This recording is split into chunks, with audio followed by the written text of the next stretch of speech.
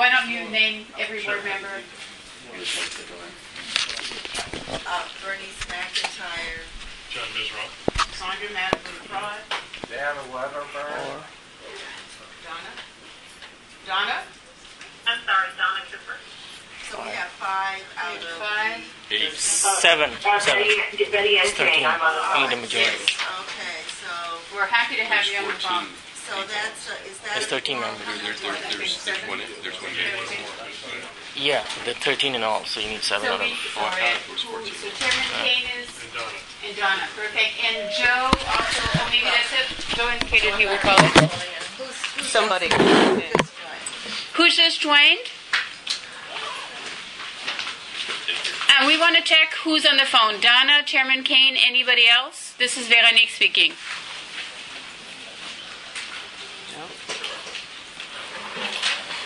Okay, so do I need, go ahead.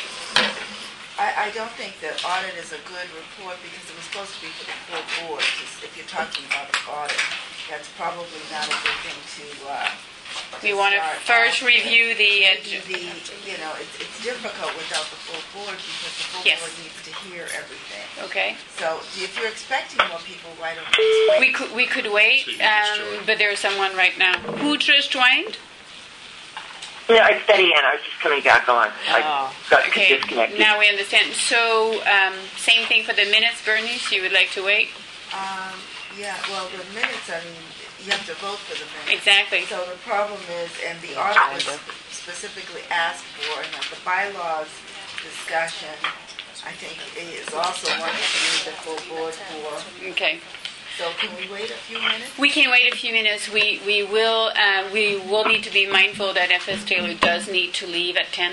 So that's one reason I was also trying to push that. If we do not do, I mean, first I'd like to, can we approve of the agenda with a partial board and see if everybody's reviewed the agenda and can approve of it? Well, in theory you can't, but if we Gary, have to you vote, can't. Look at But it. We can look at it. What Any about- comments at this point? is So we're just missing. is Hussein here? Yeah, Hussein could do that. could do Oh, Larry's here. Larry. So Oh, okay, We're good. We're good. Do we have it? Yeah. We have the decorum. Okay. Around the room, yes, I will. Thank you. I'm getting some directions, obviously, because I've not chaired before, and I appreciate them. So, one thing we do now that we have a full board, I will ask the board members to reintroduce themselves and everybody in the room as well, and that will start the meeting. Sandra Maddow-Fry, People's Council. Thank you. Dana Weatherburn, I represent the council chair. Bernice McIntyre representing Washington Gas. Larry Martin, Sierra Club. John Mizrock representing Councilwoman Che. Véronique Marier, Energy Administration. Teresa Lawrence, DDOE, Energy Administration. Lance Long, DDOE. Why don't we do the phone because there are board members on the phone. Absolutely.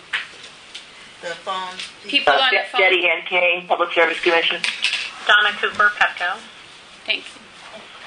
Dan Clarendon, Public Service Commission. Hussein Kareem, DDOE. Nicole Cedar Roman, Office of People's Council. Anna Green, DCSU. Ricky Gratt, Snow Power. Chuck Spanish, Snow Power. Isaac Cotton, DDOE. Marcus Walker, DCS. Ron Senoria, OPC. Steve Sawyer, DC Sun. Pamela Nelson, OPC. Ted Troy, DC SEU. Douglas, DGS.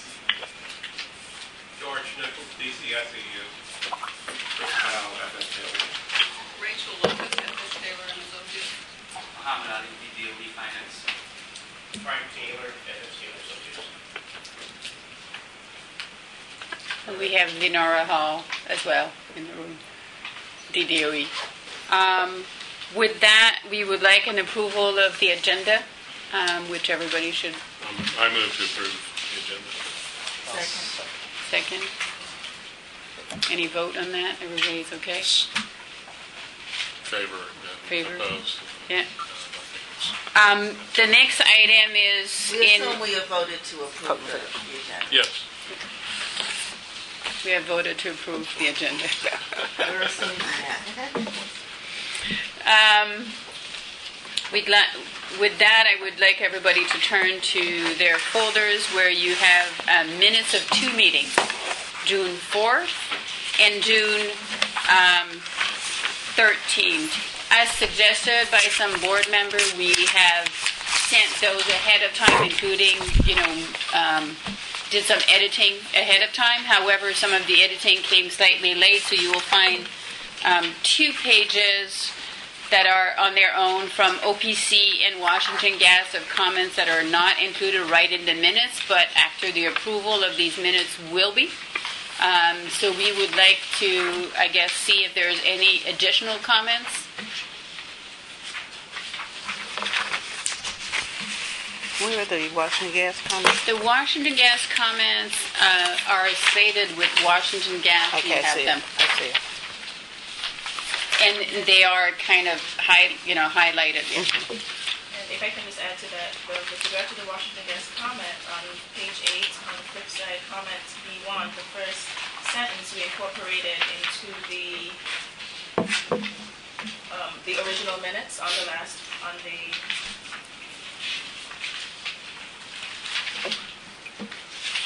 sorry, the 6/13. Okay, on the last page of the June 13th minutes, we put that first sentence that Washington Gas proposed, but the second half of the comment required going back to the tape to listen to get more context surrounding that. So we will be doing that.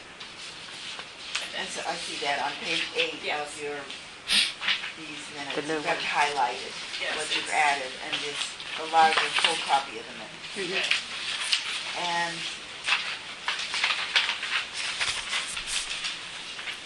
I also made a comment about the bylaws issue. Is that in one of these?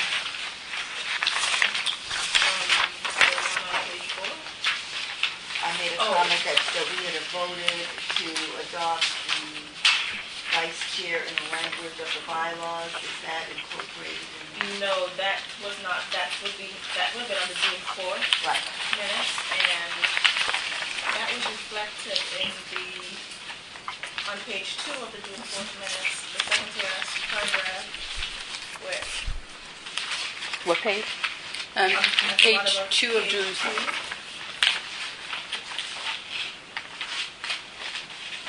The actual language for the motion is stated in the quotations. You're asking for some clarification to that. Okay, so that's in the revised minutes is what I'm trying to find out. In No, the June 13th. No, this would have been in the June 4th minutes. June 4th minutes. With regard to the vice chair issue. Right.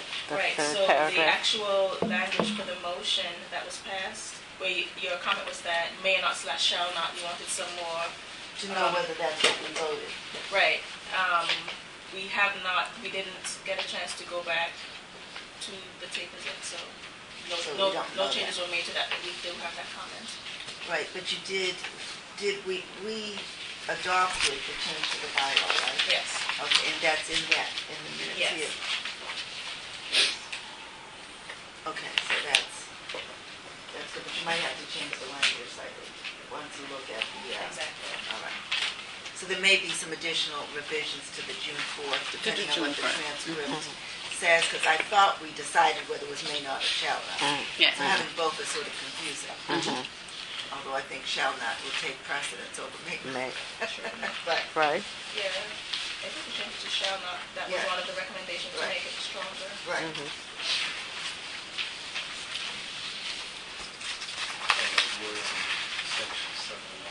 Anything else? And I don't know if we can move on at least the June 13 minutes. Any other comments from anybody on the minutes? On the, Well, I think we can't adopt the June 13th because we haven't finalized them.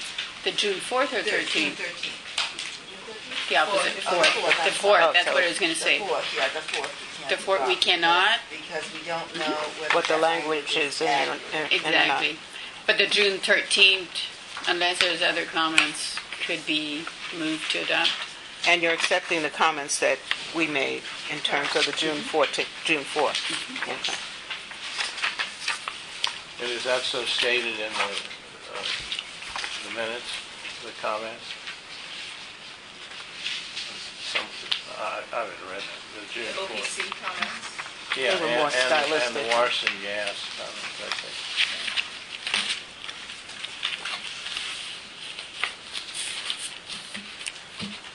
So the June 13th, I don't think I had any comments. But I Okay. can add it in. Does someone want to move to adopt the June 13th?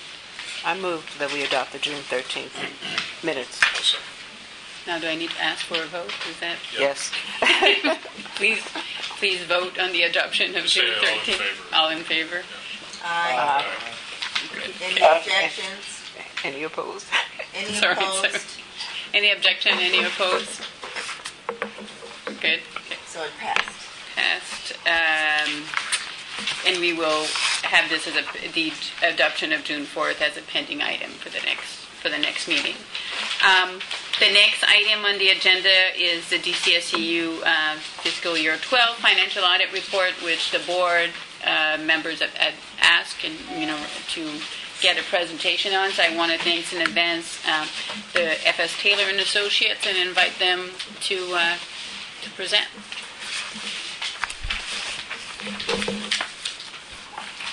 I think we can turn the lights down so we can see this.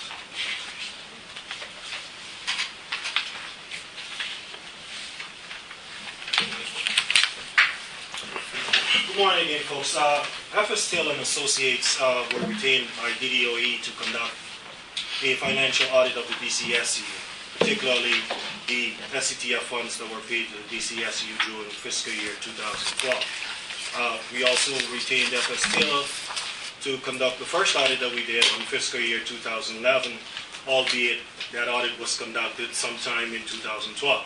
Actually, we didn't get the final report on 11 until about October 2012. So when they started this process to do fiscal year 2012 audit, you will notice that some of the same findings reoccurred because of the timing with when the first audit was done. Nonetheless, FS Taylor is here this morning to present the findings on the FY12 audit. We have not made any decision as to how we'll move forward with auditing FY13, but we thought the board should at least get an idea of how the DCSU has been performing financially. They did also take a look at some of the things in the contract that were also tied to dollars. For example, if we paid any performance incentive, they reviewed the criteria for the performance incentive to ensure that we did not overpay or underpay for any of those performance incentives. They also take a look at the CBE spending requirement to ensure that the DCSU did meet the required 35% for FY11 and 50% of implementation dollars for FY12. Third piece that financially related that they took a look at too is the requirements of the expenditures on gas and electric related programs. So these things will be presented here this morning by FS Taylor and Associate. We have Frank Taylor, who I believe is the lead principal here. Rachel Lucas is a teaming partner, and Chris is the project manager, so to speak, of the audit team that conducted the review of DCSEU books. So with that, I'll turn it over to FS Taylor to walk us through the presentation. Okay, well, thank you, Lance. Needless to say, we're happy to be here and make this presentation. We think it's important that we talk to the board that's governing whatever organizations that we perform audits for. Now, this audit was indicated was performed for financial and compliance of the DC Sustainable Energy Utility. What we're doing here is financial and indicated to some degree that we look at some of the compliance items in the contract between the Sustainable Energy Utility and between the VEIC to make sure that they complied with what was required in the contract. So we're going to move right along. Next page, James. The presentation will look similar to what we have here, and we'll go through it at a pretty quick pace. We certainly will have time for some questions afterwards. The engagement team has been introduced. Rachel Lucas is the engagement partner. Chris Powell is the engagement manager. These folks have a lot of information, a lot of knowledge regarding this contract. So moving right along, we're going to talk about the scope and the objective. What our scope was and what did we try to achieve. Go back. Okay. Very good. The services we provided were financial examination of the SETF funds for the DC SEU for the year ended September 30, 2012, as has already been mentioned. We are testing compliance with contract requirements as established in the contract, and the audit was performed in accordance with our AICPA industry standards in accordance with generally accepted auditing standards and in accordance with government auditing standards because it's also related to a government entity. Methodology. As part of our audit process, we developed and enhanced our understanding of the contract terms and requirements as well as relevant DCSEU operations. We actually went out to DEIC offices to review documentation and processes.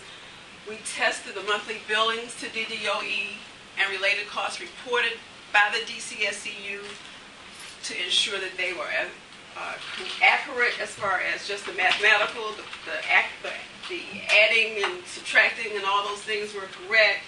We also looked at the adequacy of the supporting documentation of the reported expenditures as related to the contract period, which we would consider the cutoff, to make sure that those expenditures were incurred before September 30, 2012. We looked for authorizing signatures for those expenditures as well. We reviewed and tested the internal controls for the DCSEU accounting system, and we reviewed and tested pertinent contract compliance requirements. This effort also included us interviewing DEIC staff, DDOE staff, DCSEU staff. We tested samples of all these supporting documentation for the expenditures, as I said, and ensure that they were in compliance with the contract compliance requirements. Can I ask a question? Did you find them to be in compliance? And our results will be reflected in the remaining of the documentation. All right. The first area that we looked at as part of the audit was related to certain performance benchmarks. The majority of the contract was for actual costs spent on the program, but DCSEU was also able to attain certain additional funds if they achieve certain benchmarks outlined in the contract. Out of $420,000 of those performance benchmarks, we found that $125,000 was achieved.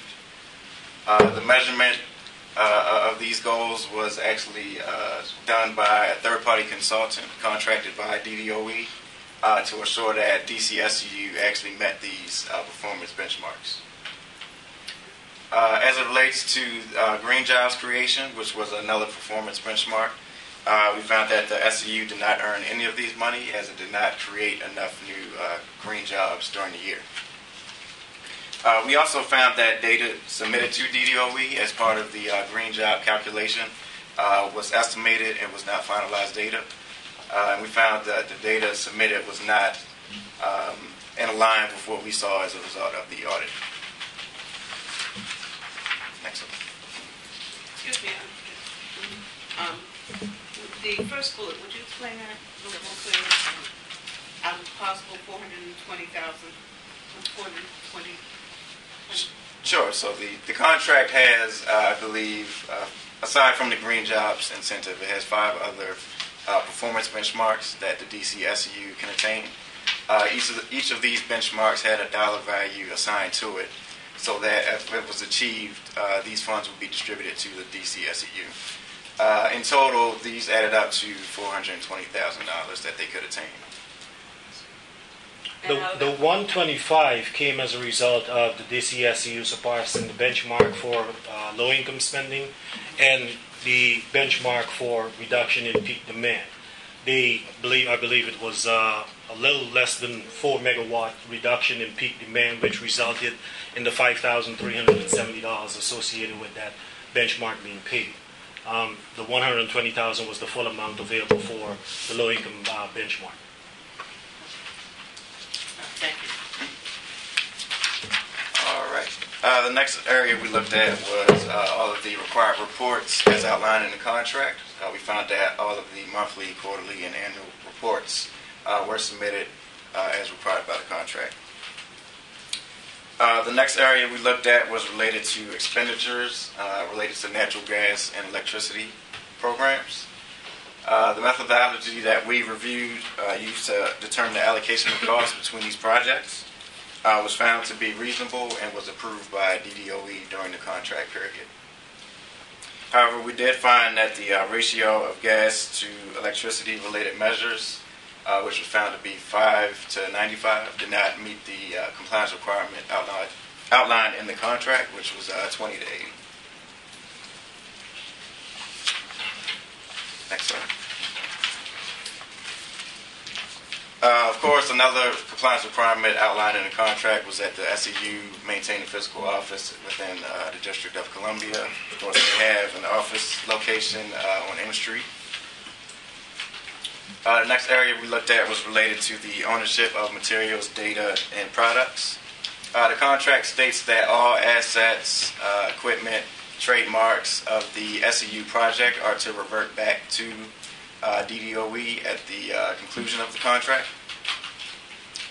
We found that the DC SEU maintains a tracking log of all these items to ensure that at the end of the contract, these items can be properly returned to DDOE. However, we did find that the log did not contain acquisition costs of the assets, so that if some of these assets were lost or replaced, it would be hard to determine how much should be returned to DDOE.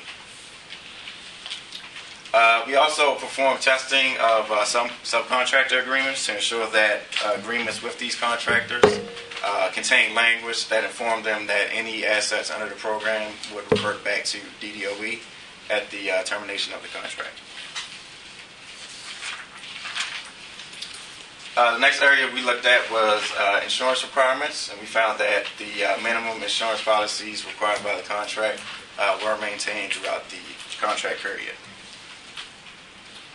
Next, we looked at expenditures related to CBEs, or small, local, and disadvantaged businesses. The contract states that 50% of implementation contracts attributed to CBEs, 50% of total implementation contracts should be attributed to CBEs. We reviewed expenditures related to CBEs as well as the system used to track the CBE statuses. And we found that the DC SEU exceeded the 50% requirement. We did find, however, that 2 of the contractors included in the calculation did not have their CBE status. However, this did not impact the calculation or the fact that they attained the 50% requirement. And why was that? The amount of expenditures related to those 2 businesses did not bring the total down to where it would be below the 50%. Have they since been certified? Do you know? I'm not sure. You don't We know. haven't tested that. They weren't certified as of the time we did the audit. Right. Which was So you didn't count late April. You didn't count No, they're not included in the calculation. But the DCSEU did exceed that 50% CBE requirement. The next area we reviewed was related to project-related incentive payments. This year we reviewed a sample of 57 incentive payments to customers, and this was related to the installation of various energy-saving measures. We noted that 13 projects were not certified as completed until after the contract performance period. We also found that 6 projects did not have evidence that they were inspected. And we also noted one project where a customer was overpaid by $800, resulting in an overcharge to DDOE. Finally, we noted one occurrence where the software system used by the SEU to track measure installations reported an incorrect amount of installations when compared to the certification report.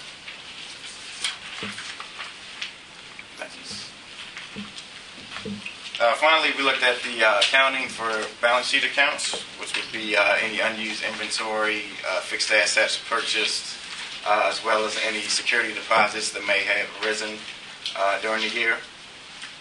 We noted that expenditures such as these were being tracked by the SEU via asset tracking log. And we noted that they track pertinent items such as security deposits, equipment, inventory, etc. Through this log.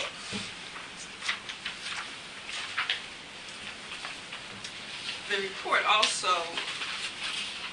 looked at the status of the prior year findings, the findings from 2011, and we've summarized those here as well, and the status that we found during our 2012 audit. But the FTE green jobs, last year we had a finding that related to the review of the certified payroll reports. We noticed that 2 reports didn't have authorizing signatures. During the 2012 audit, we performed similar testing, but no exceptions were noted. I have a question about that. Are these authorized signatures from contractors being reported to the SEU, or are these signatures by an authorized person at the SEU reporting to DDOE? These were the signatures of the contractors, the subcontractors authorizing signatures that we were looking for.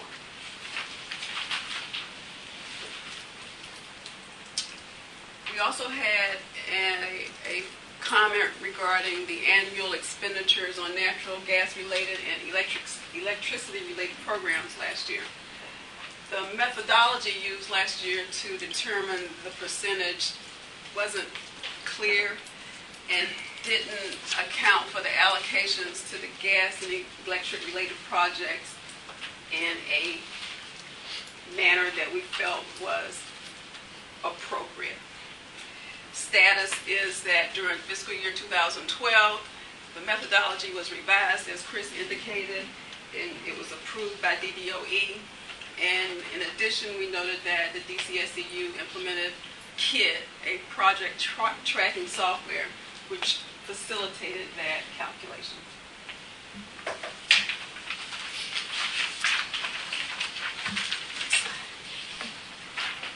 In 2011, under the contract requirement for ownership of materials, data, and products, we noted that assets purchased with DDOE funds were not being tracked.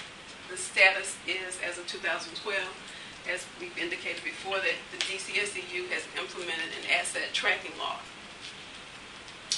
Last year when we were testing project-related incentive payments, there were 2 incentive payments totaling $300,000 related to an energy retrofit project that were paid before the project was verified as completed. Our status for 2012 is that the DCSEU implemented a number of controls in response to that finding, we believe, but we still indicated in the 2012 findings, as you noted earlier by Chris, that there were some incentives that we tested that still were not being certified as completed by DCSEU.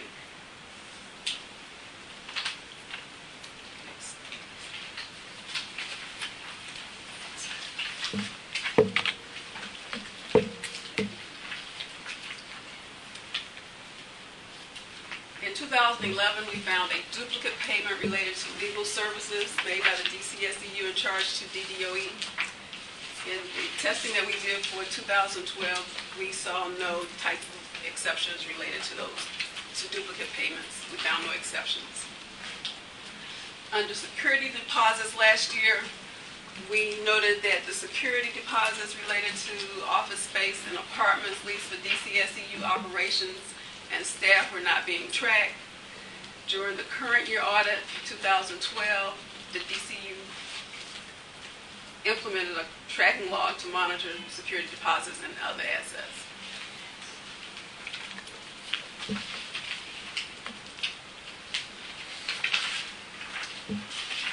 The next thing we want to do is review the summary of adjusted total spending. For fiscal year 2012, DCSEU expended, according to our audit, $14.4 million. $14.9 million were budgeted, and that $14.4 million was comprised of $13.8 million in direct spending, including the operations fee of $527,000. We made audit adjustments, proposed audit adjustments, and DCSCU accepted them, related to $832, which was the $800 overcharge that Chris described, related to the incentives testing that we did, plus the $32 operations fee, which is 4%. We accrued $125,000 in the performance fees that we discussed earlier in the presentation by Chris. And then there's an accrual of $401,000 for the EM&V study. All of those costs, the $125,000 and the $401,000 were paid after fiscal year 2012. Those expenditures, the $14.4 million would be considered expenditures in accordance with generally accepted accounting principles, in that we have accrued related expenditures for the DCSEU contract that were paid after fiscal year end. Do you have any questions? Yes, ma'am. Well, first of all, I appreciate your coming and talking to the board. I think it's something we ought to repeat every year when you do the audit, that the board gets a opportunity to ask questions. And it certainly shows that there's been improvement between the years based on the things that you've been able to identify to make sure that from a financial auditing perspective, everything is, good, which is helpful to the board as an advisory board and to DDOE. I don't know, based on your work with other types of contracts like this, are there other things that you would suggest to the board that be encompassed either in our contract or looked at to make sure that there wouldn't be, if you sort of look at standard practices, that would be out of line? You get to look at the books and you look at other companies, things like that. Are there general areas that you would recommend to the board that or to DDOE that we look at more carefully, or ask the SEU to do something slightly differently? Actually, we reviewed the contract. We thought it was pretty clear as to the requirements.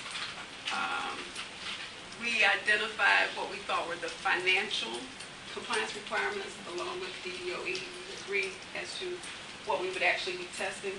This year we were asked to increase testing related to reviewing of the subcontracts with some specific information. Overall, we believe that the DCSEU financial operations are sound, and that's reflected in the results. We found few problems. We tested a number of transactions. We didn't test 100% because that was not our methodology.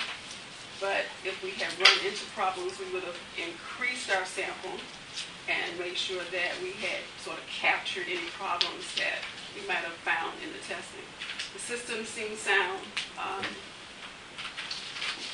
If we had some recommendations from what we had, from the work we performed, we would have also presented it in the report. So I believe that what we presented today and what you'll see in the final document would be all of the recommendations, all the things that we found, and we believe that the scope of the work was more than adequate to venture us. So the scope of the work that DDOE is assigned to you in doing the audit is consistent with the normal scope of issues that you do for other agencies. Did you find anything, for instance, was there a high level of any types of expenditures that would be out of the norm for a corporation, whether it would be travel or anything like that, that you would, make a recommendation in terms of looking at it from an advisory board perspective? Well, I think when you look at the nature of the contract, that was not within the scope of what we were to do, because the contracts allow DEIC to operate the SEU and achieve certain performance measures and achieve certain results.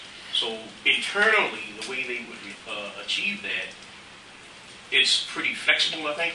I think the end result is, do they accomplish the task that the contract asks to be accomplished? So looking at that would be that would be a different type of scope to say, well, gee, salaries higher than normal nonprofit salaries, or the administrative cost a lot higher. That's a different kind of scope.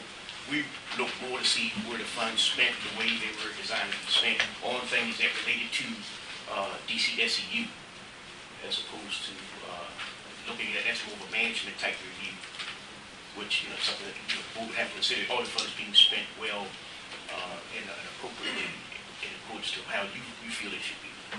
So that would be more of a management audit than a financial audit. Yes. Those types of questions. Rachel? I have a question. Yes.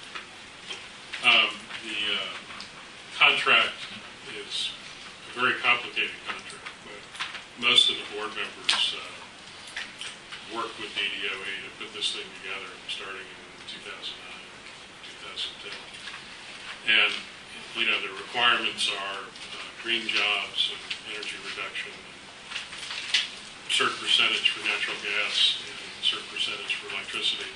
So a couple of questions which are, since the SEU didn't exist, so it was brand new, and they were obviously creating something that didn't exist in the district. I'm curious as to how you went about educating yourself on this contract, since it was something that didn't exist before. And two, you weren't asked in this audit, and Bernice sort of alluded to this, that you went into the financials, but as independent auditors, I'd like to get some reaction from you in terms of the contract itself and its goals, and as Bernice was suggesting, maybe in future audits we could get some independent opinion on going forward to accomplish the larger goals. So I'm curious how you read yourself into this and what's your reaction is. Well, I would answer a part of it at least. I think initially when we saw the contract and did our review for the first audit that we did, one of the things we kept asking is, where is the budget? Where are budget line items that the budget obviously tries to manage a process.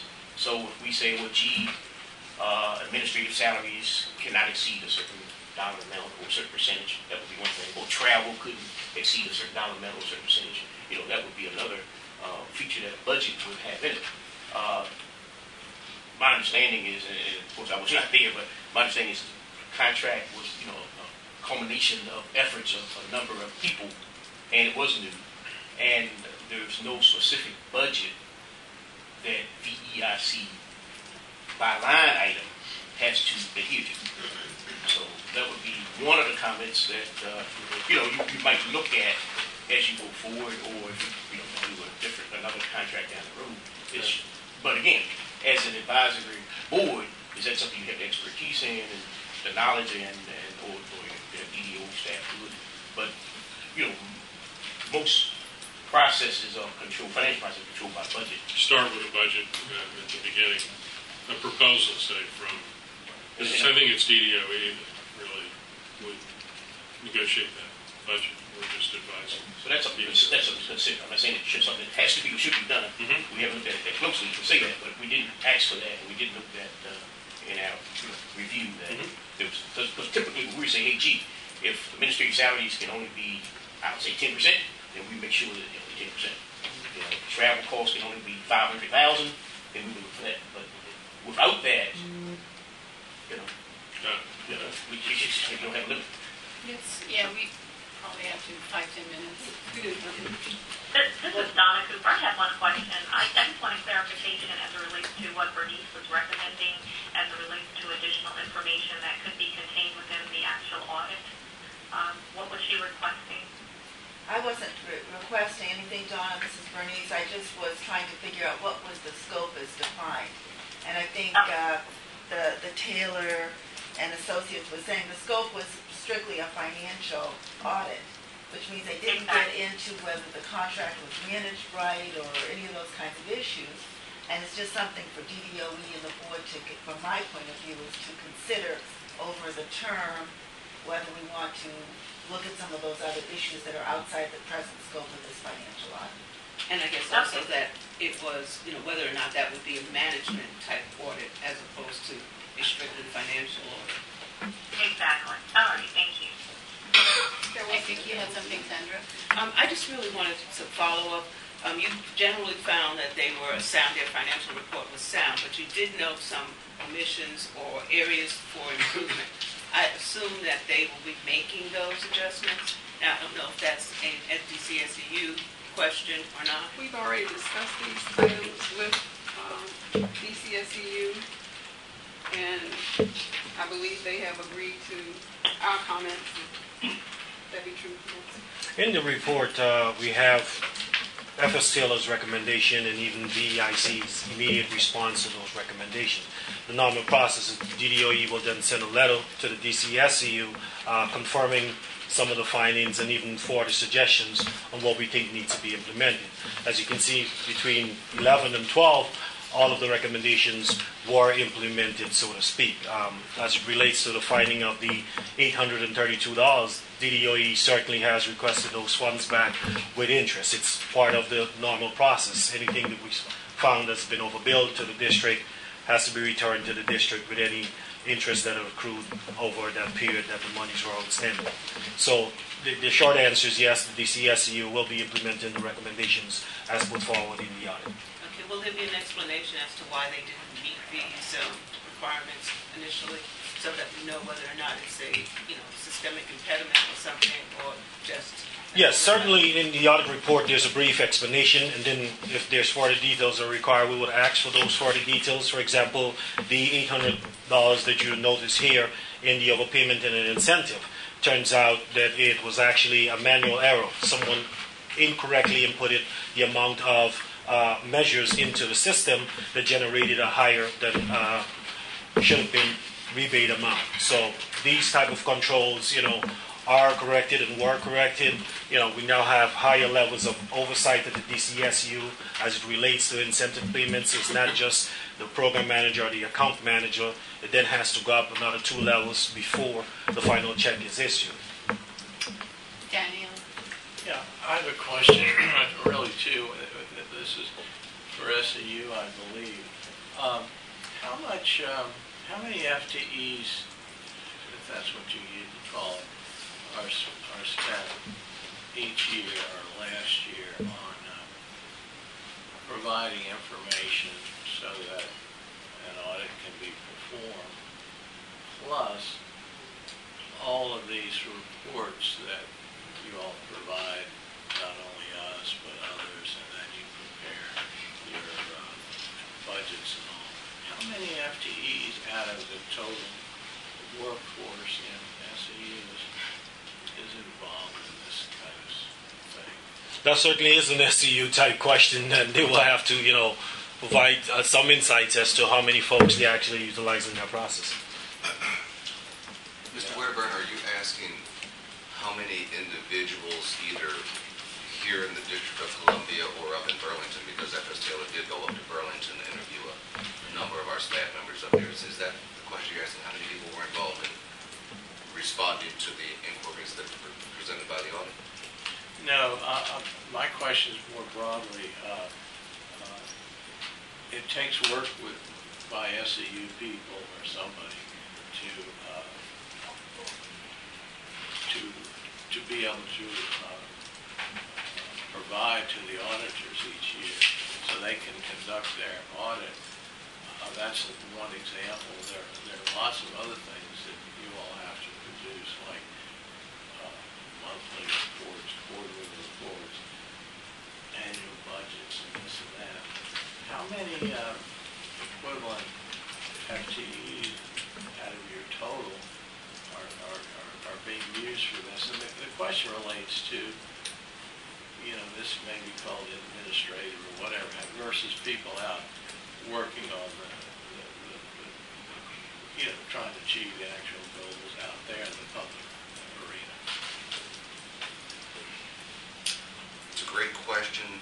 rather hard to give you an exact answer on that. I will say, of course, like any organization that's entrusted, as you can see, last year we spent $13.8 million. You have to necessarily have a financial house on the backside of that operation to make sure that all of the funds are spent appropriately. Of course, there are program managers in 10 different areas or so. As you mentioned, there was one mistake made related to a customer incentive of $832. That was on a project that was about $544,000. But all of our program managers have to go through and make sure that the incentive levels are set appropriately, and there's another level of double checking that math above and beyond that. Then, of course, as it relates to any of the other funds that the reports that we have to produce and things like that, there are on the reporting side, there are probably 3 people or 4 people involved at the minimum to create the reports that are generated to make sure that the public is adequately informed of the work that we do. And out of how many, what is your number of employees now? Roughly. Inclusive of interns, right now it's 37. Okay. About 8 interns. Okay. And my next question has to do, and I might have missed this, but I don't think so. Again, to the SEU, there is being an evaluation conducted by, I think it's Tetra Tech, or at least Tetra, of the program. And where does that stand now? Is that finished or what? Yes, we finished the EM&V process. If you recall, Tetra Tech briefed the board on the findings of that EM&V for fiscal year 2012. And how much did that cost? How much did you pay them to do that? The entire contract is $699,000, but they haven't exhausted that entire amount. It didn't just include FY12, but it's FY12 and part of the preparation for FY13 that they're doing right now. So it's a split between the years of how much the cost will be. But we can, try to extrapolate what is the exact amount associated with the FY12 lift. Do you think that's the last question? Do you think that's a reasonable amount to spend to conduct an annual event? Yes, given that this is a more or less startup evaluation process, and there are a number of things that had to be put in place and reviewed. Establishing a framework, establishing a TRM, which is a technical reference manual, to make sure that we can build from these processes moving forward. In the out years, for example, next year and beyond, we don't anticipate to pay nowhere close to, 600 plus thousand. But when you have to set the foundation, it usually costs, a significant amount to do so. Yeah, Dan, I've read that you can expect to spend as much as 10% of your total budget for thorough EMV programs. So we're paying under 10% at this point, which is not too bad. How do you calculate under 10%?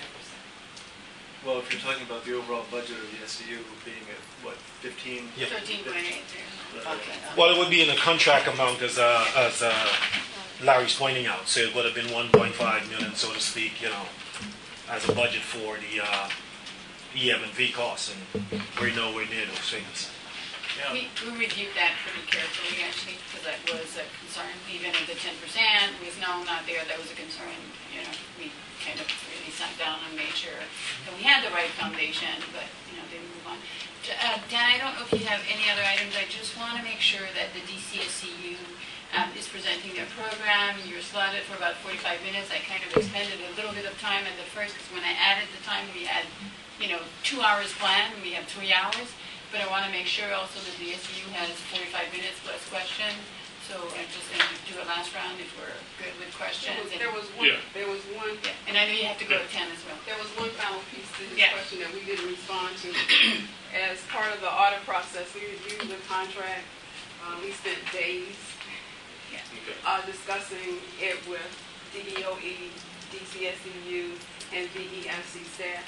But FS Taylor & Associates has been in business for 33 years, and a large part of our work effort is related to state and local government effort.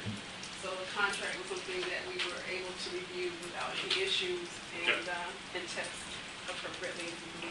So, well, first of all, thank you all very much for your effort. We're just delighted that you did this. Appreciate the results, and I would suggest that we consider, I think I very much appreciate the budgeting suggestion. I think that's foundational, and that's a good thing to look at going forward. But I also want to get into, in the future, into the sort of quality versus quantity issue that we've had discussions around, numerous discussions at this table, in terms of the work itself. So since you all have had this experience, I'm wondering if going forward we can think about designing some independent reviews. I think one of our consultants, Tetra Tech, your consultants, is doing this, but maybe we can have another group come at it another way, so that we have an independent analysis from an independent group that talks about quality versus quantity type of thing. So I don't know how exactly we do that, but I think it would be well worth the effort. So anyway, that's my only comment. Thank you all. From my perspective, thank you. Thank you. So yes, DCSU is, and I'm not sure who's presenting, but probably several people from the DCSU is next. And I guess that's a continuation of the fiscal year 2014 annual plan. We have. I think the next one up is, according to the agenda, is the bylaws. Oh, you are right. Sorry, I had. Yeah, but I think that will be relatively quick. If we're going to proceed, as we can see from this meeting, the chair was not able to attend because of another commitment, and Veronique is taking that role. But a vice chair would normally be the person or somebody who's been asked to convene the meeting. I guess you were asked to convene the meeting. But we did adopt a bylaw an amendment to the bylaws at the last meeting that allowed us to vote for a chair. I guess my issue would be, and we did say at the last meeting we would discuss this at this meeting. Yes. So I want to have a sentiment from the board members of whether we're ready to vote today on a vice chair, whether we'd like to postpone that, whether there are any other outstanding issues that we would like to deal with today. We've got just a quorum today, so my only caution is if we've got a quorum and there's any debate about the vice chair, we can't elect them. We've just got the number for a quorum. So, yeah, I don't have a debate. I just have a sort of a point of information. So we have adopted in our bylaws the ability we've created this slot of vice chair, even though we haven't identified somebody to fill it. Right. Yeah, okay. Good. Okay. So I favor it. I think it's something we should do. I'm not sure we're ready to go ahead and vote on it. We just haven't. Right. We've got a quorum, so it makes it hard to vote. So my suggestion is we do that at the next meeting, unless somebody else has a stronger opinion. Although we could select one of the people who's not here as a reward. That would not be nice.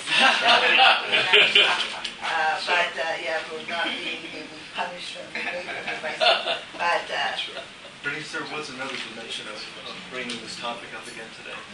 And there were reservations, I think, expressed by DDOE staff that there was a lack of clarity in just what the function and role was. I think we kind of rolled over that by saying, correct me if I'm wrong, the language I think was something to the effect that anything that wasn't expressly identified or withheld to the chair in the statute would be something subject to the vice chair to act on or function in, either the statute or the bylaws.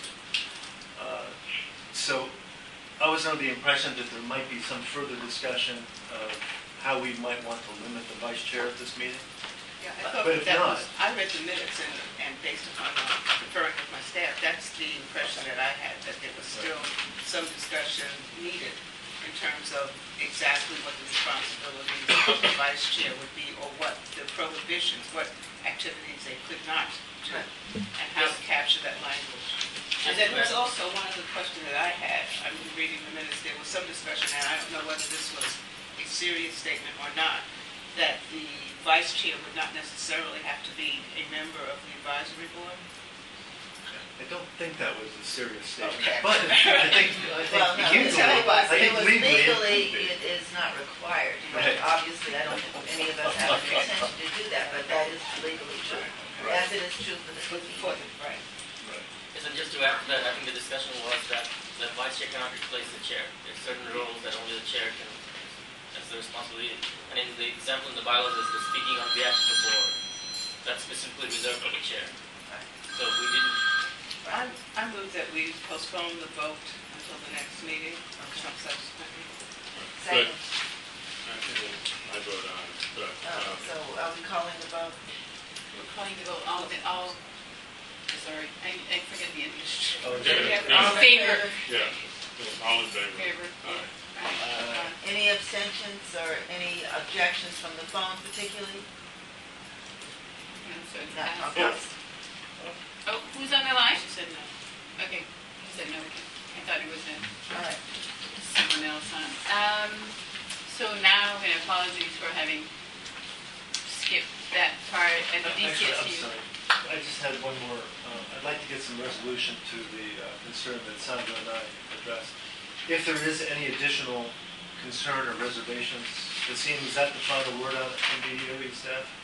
I just want to get clarity. Are there any other expectations that we're going to have additional concerns expressed or language introduced to bylaws to clarify the rules? So. That's it?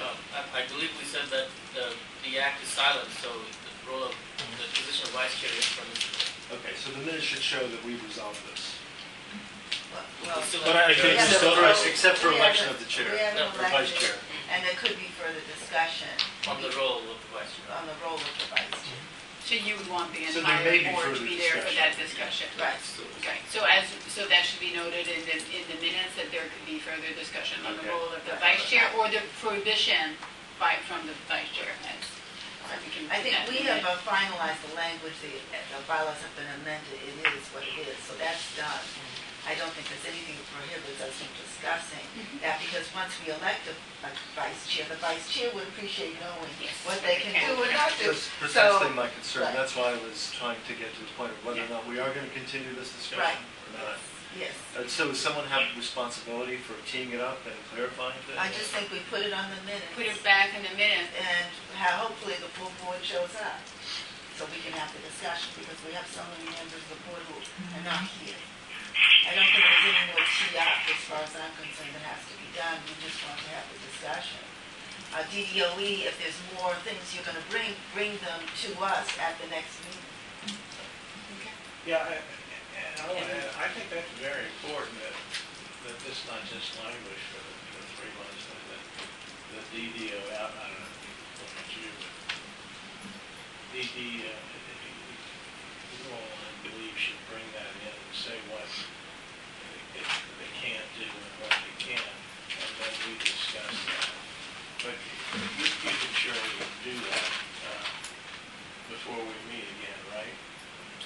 I think, Dan, we've done so. We've provided our position. I guess, the only unclear part is the role of the vice chair, Well, that's what I'm short of seeing, what those proposed roles are, then, it's hard for us to have any other comment or position on it. Who's coming out with a proposed role? I would think that would be the bylaws committee that would be responsible in defining what the vice chair would be doing. And the bylaws committee has already made their recommendations, and we adopted them at our last meeting. Right, so we can either just next meeting we will vote on the vice chair, and that will be the conclusion. Okay. Sounds that's like fine. you're right. Okay. All right. Good. I may introduce an amendment that the vice chair bring M&Ms. We will write this as serious or not serious. That's not serious. Not serious. So we're good for the DCSU to come up now? Okay, that's for that. Powerful enough to pick up regardless of where he is, but Actually, when we get back down there, Ted's going to talk. thought you might want to keep it closer to the phone because if people I just on don't the want to phone see come it back, out. they can Someone said, it's not true. Yeah, no, I understand. Okay, we all. Just don't Right, hear it, good too, point. from all Are over you the ready to go?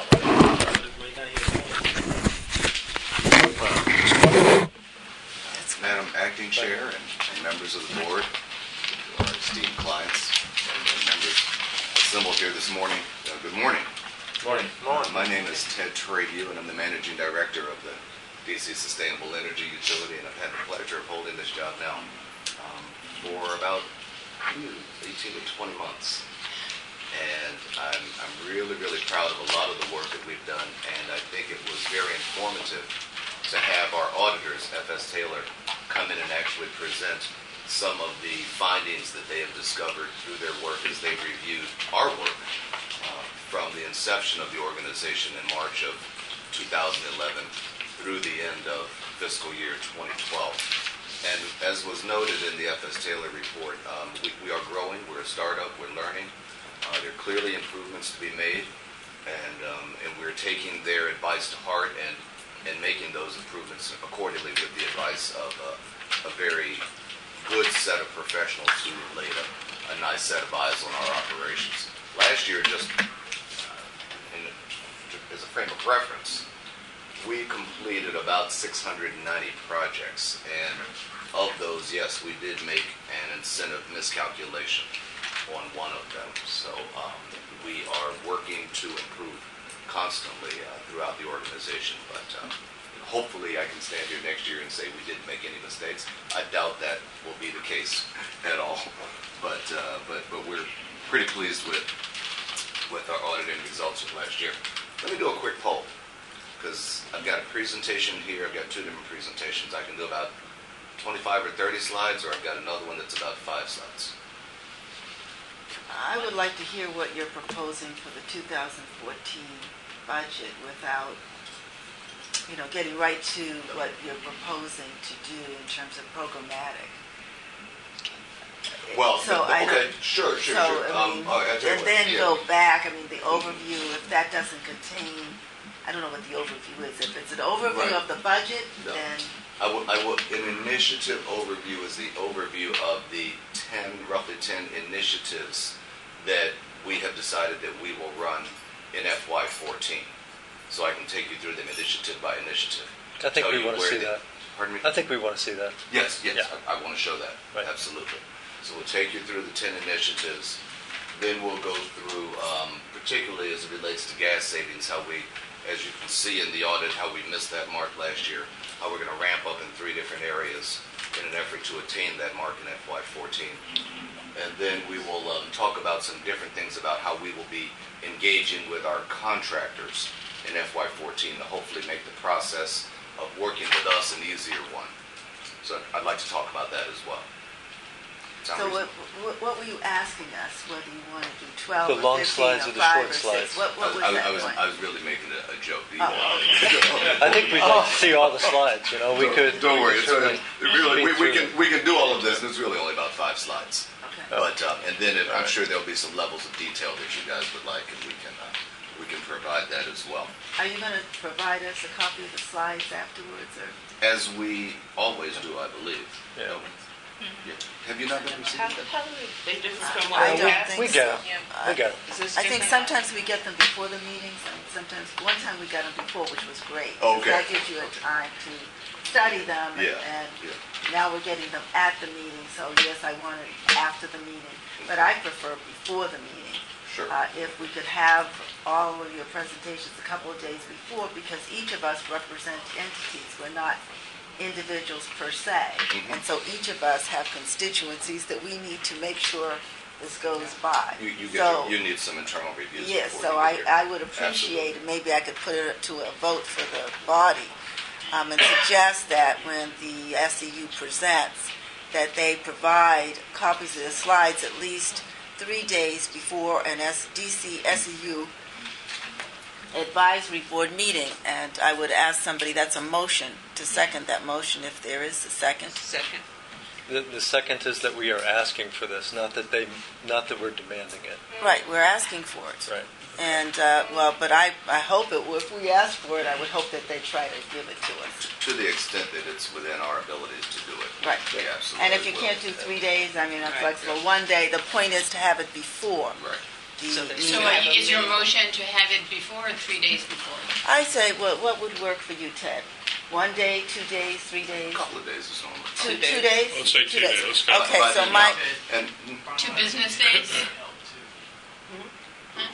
yeah, that would help as well, because we didn't get a final agenda for this meeting until about a couple of days ago as well. So, but That's on our I think side. that's something that we can clearly work out. We can get you the size now, and 2 days. And please, information changes sometimes. We might make a tweak or so here and there. We But you'll get understand a general that. feedback Right, of where just we're to going. get a draft. I mean, so my motion is that the SEU Advisory Board ask the SEU to provide a draft of any of its proposed presentations to the board members 2 days in advance of the meeting. The meeting scheduled second. All ayes? Aye. Any objection? Excuse me, this is Donna. I wanted to offer another amendment that is consistent with that as well, because it's not only specific to the SEU. For example, if other entities as well that may be making presentations, for example, if a PEPCO, Washington Gas, can that be applicable to all entities so that we will at least have that information in advance of those meetings? I won't accept that as a friendly amendment. You can make that motion separately, Donna, but the SEU is our main business, and then we can come back to your motion. Okay, so we want to go back. I want to call the question, and vote on this question that Are you the motion. okay? So we're voting on the first motion that was presented by Bernice. All ayes? Aye. Any objection?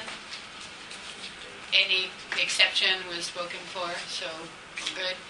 All right. Donna, do you have a second motion?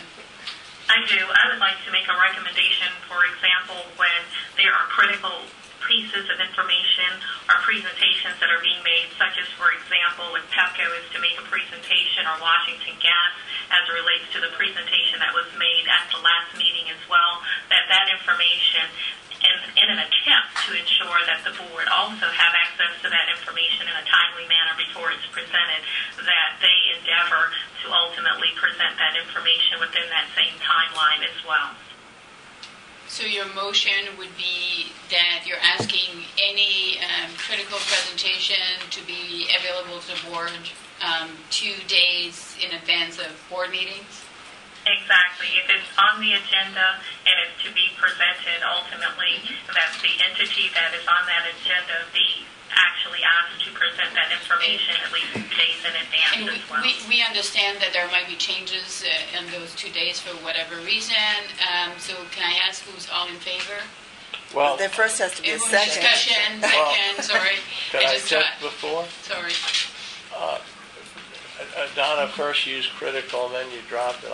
Okay, you want to... Yeah, I dropped critical because that's such a subjective type of a phrase ultimately, and that's why I said information that is posted actually on the agenda to be presented. For example, if PEPCO is on the agenda to present information, if Washington Gas, it could be a third-party contractor, any entity that's on the agenda. So we just take the word critical out. Have that information before the board at least 2 days in advance of that meeting as well. Great. Thanks, Donna. Any further discussion? Yeah, but before that, someone just second? I'll second. You'll second, Sandra is seconding. All ayes? Aye. Any objection? Any objection? Okay, motion passed. Ted, you may continue. Thank you. Thank you very much. The first slide that I would like to present here is a snapshot of the programs that are in our plan for FY14 for implementation. Let me give a backdrop. As you remember in FY13 when we got started, it was kind of not even ready, set, go. It was just go. And so we started with 3 basically programs that were called Quick Starts. We ramped those down in the first quarter of FY12 and came up with a base set of programs here. There are about 10 of them here. Many of them market rate programs that'll really give us the opportunity to penetrate the totality of the markets within the District of Columbia. We also have at this point many months of work with many of these programs. So it's not like we're going to take everything down going into FY14 and ramp up a whole bunch of new programs going into FY14. We want to basically take our base programs and make some refinements for them, some of them suggested by F.S. Taylor and others, some of them suggested by Tetra Tech, who's doing our EM&V work, make some refinements, make some improvements, and really talk about where some of these programs have been excelling in the market and therefore make some budget adjustments. And I'll talk about some of those budget adjustments as I go program by program through these so that you can understand the uptake that some of these programs have had and the struggles that others have had. And we can talk about them individually. Let's start with our residential customers where we do home performance with Energy Star. Can most of you see this? Okay. The first one up here says home performance. That's the program where we work with contractors here in the city to go into a resident's home and after an audit has been performed, perform energy efficiency work that would possibly include insulation, new air conditioners, new heating systems. We don't, in a number of different areas. Lighting, of course, is always one of the areas that's examined. Here in this program, what we've been doing is paying the customer an incentive of up to $500 if they performed over $1,500 worth of work and reduce the air leakage in their house by at least 10%. Hello again. The change in FY14 in this program is we have found that some of this work has been a little bit slow on the uptick. We have looked at incentive levels. This is a program that's run in some of our surrounding jurisdictions as well. Raising the incentive level by basically doubling it and making it more compatible with what our surrounding jurisdictions are offering for a program like this. We've also added a feature where if you have central air conditioning, central heating in your home, if you do a duct sealing job, which allows, of course, reduces the leakage of air out of the ducts, we would pay for up to $500 or half of the cost of that service being performed in your home.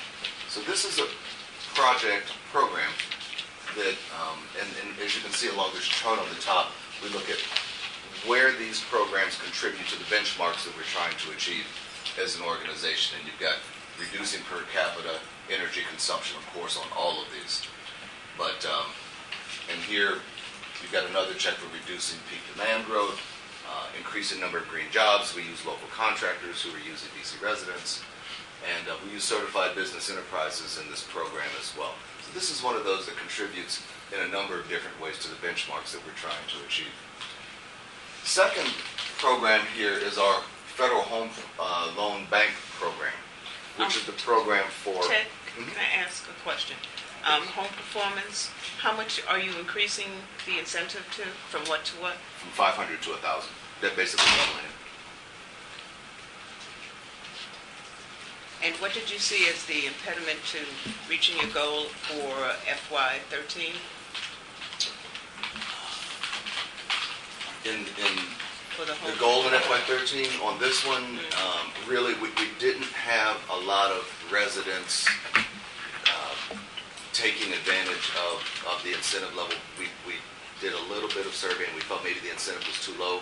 As I said, we looked at surrounding jurisdictions to see what they were offering, which was much higher than what we are currently offering.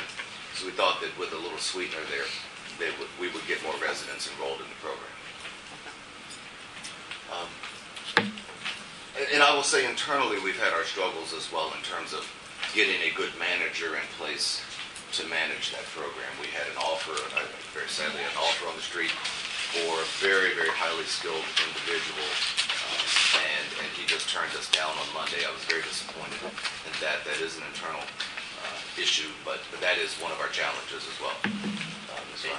Ted, I'd also like to offer, we've had a challenge around our contractor base because we've only found 4 DC contractors in the district that do that type of work. So in terms of just the capacity to go out and generate leads, there's been a slow uptake, and I think, and that's one thing that we're considering for 13 is opening it up to area contractors who have more experience with the program, although that does kind of go against our CV spend as well. The second thing I would say is that this is kind of a costly program for the consumer. When you go to them and say, hey, we want to do $4,000 worth of air sealing and or air reduction and duct sealing, that's not something that they can see. And so even the value, them understanding the value proposition, they may feel the comfort in their home, but the savings piece, it's a hard program to sell. And I think you see that in other jurisdictions as well. Thank you. I would say yes. We're not the only jurisdiction struggling with uptake on this program. Contrary to the next program, which is our Federal Home Loan Bank program, which is way oversubscribed. This is the program where we've leveraged in up to $1 million from the Federal Home Loan Bank. It's available for residents who are at 60% on an income level, 60% of area median income or less. So this is a low-income program where the resident, after the banks take a little bit of a fee, maybe $700, the residents can get up to $12,000 worth of work done on their home in a what is a 5-year forgivable loan. So as long as the resident stays in the home, essentially it's a grant. There's no stream of repayment during the 5 years. This is, of course, very, very popular with a number of residents. And not only is the District of Columbia, but other jurisdictions are competing for this money as well. We completed about 30 homes through this program this year. If you just do the math, $12,000 divided into $1 million is 82. But clearly, as I said, there were others competing for that money. Unfortunately, this program ran out of money maybe about 6 weeks ago. And it is very frustrating when you have qualified a resident to participate in this program. A contractor has gone out and scoped out the work, and then we get word from the Federal Home Loan Bank that no more funds are available until next January. What we are trying to do, because this is where we work with Industrial Bank of Washington, which is one of the members of the Federal Home Loan Banking System, we're trying to find a second bank to work with us. We visited a number of them. A lot of these banks don't like to deal with loans that are less than about $250,000. They think it's too much trouble for their business operations. So it's difficult to find a bank to participate with us. But right now, Industrial will be with us next year, and we'll pick this back up in January. Ted, Yes, ma'am. excuse me. For that program, how many people did you have to sort of break your commitment for? How many homes? Well, I would just say we have a waiting list of about 150, 180 people right now. Wow. Waiting list, yeah. And So you were able to we would hope to honor the commitment, but we just can't do it now. Right. Right. And I think one thing that contributed to that, we just found out that you can only have 8 active projects at a time. Yeah, that's another one of the things that the Federal Home Loan Bank changed the rules on us midstream, because we had 15 or 20 projects, had submitted them already to the bank, income qualified the residents, got all of the paperwork from the residents, and then the bank said, well, we'll only process 8 loans at a time.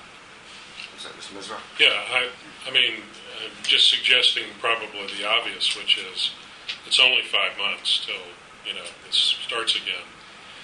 I would assume you're going to have a bunch of these in the queue. And just absolutely. Walk in but what you have to do, there are timing issues on this program that are very important. We can't take the income statements from the individuals, July, and then submit them in January. So we have to take the income statements from the individuals.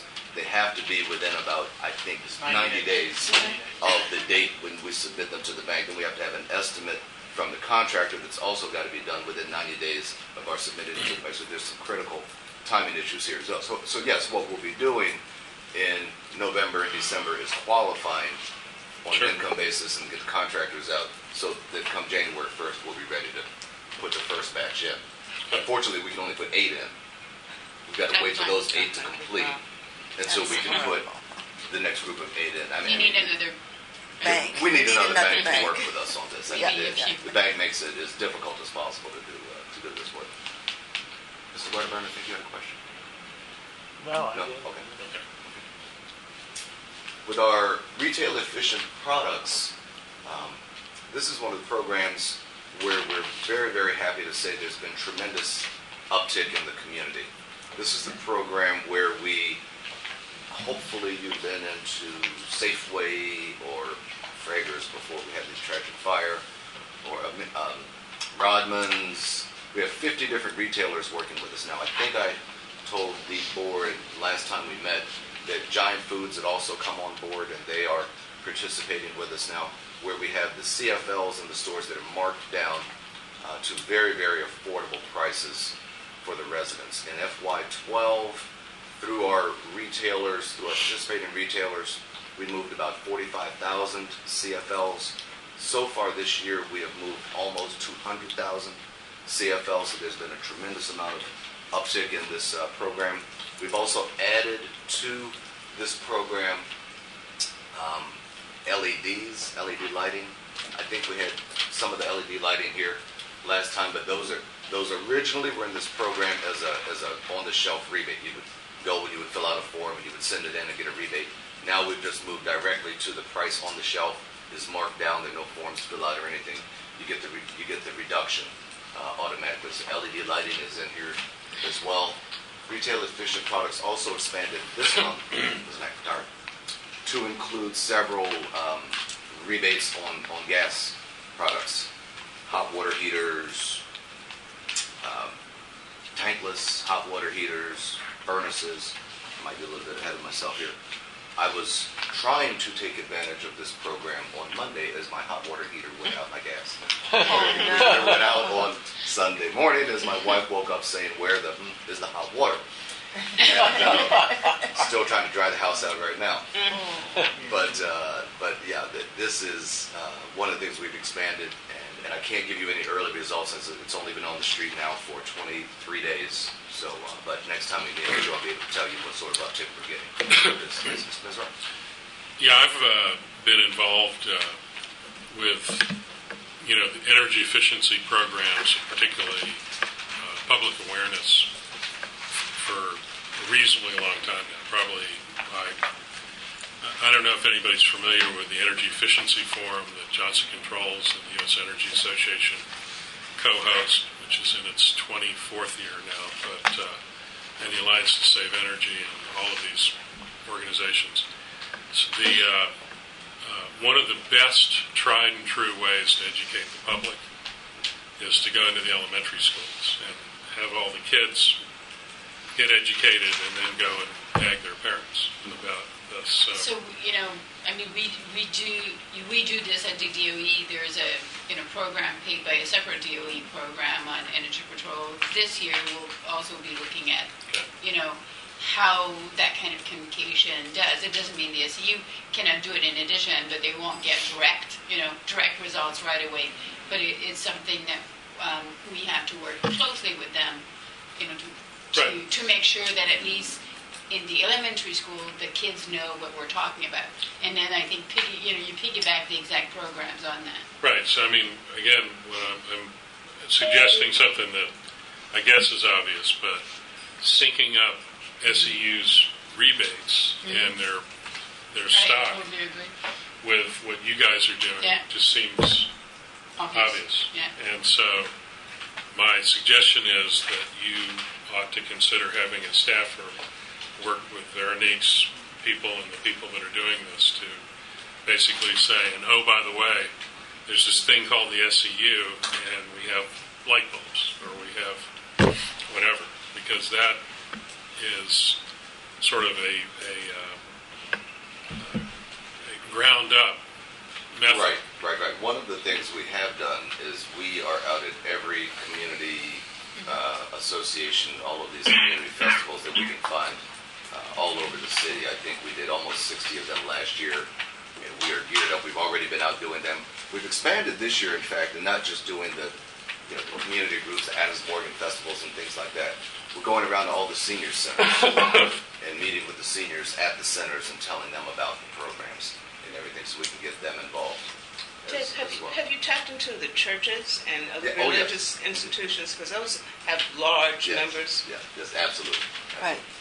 I just wanted to add, because we have been working closely, Washington Gas has been working closely with the SEU on the gas rebate programs, and we have added to our DC customer choice page a link to take customers to the SEU's website, and we've put some content in on our website along that line.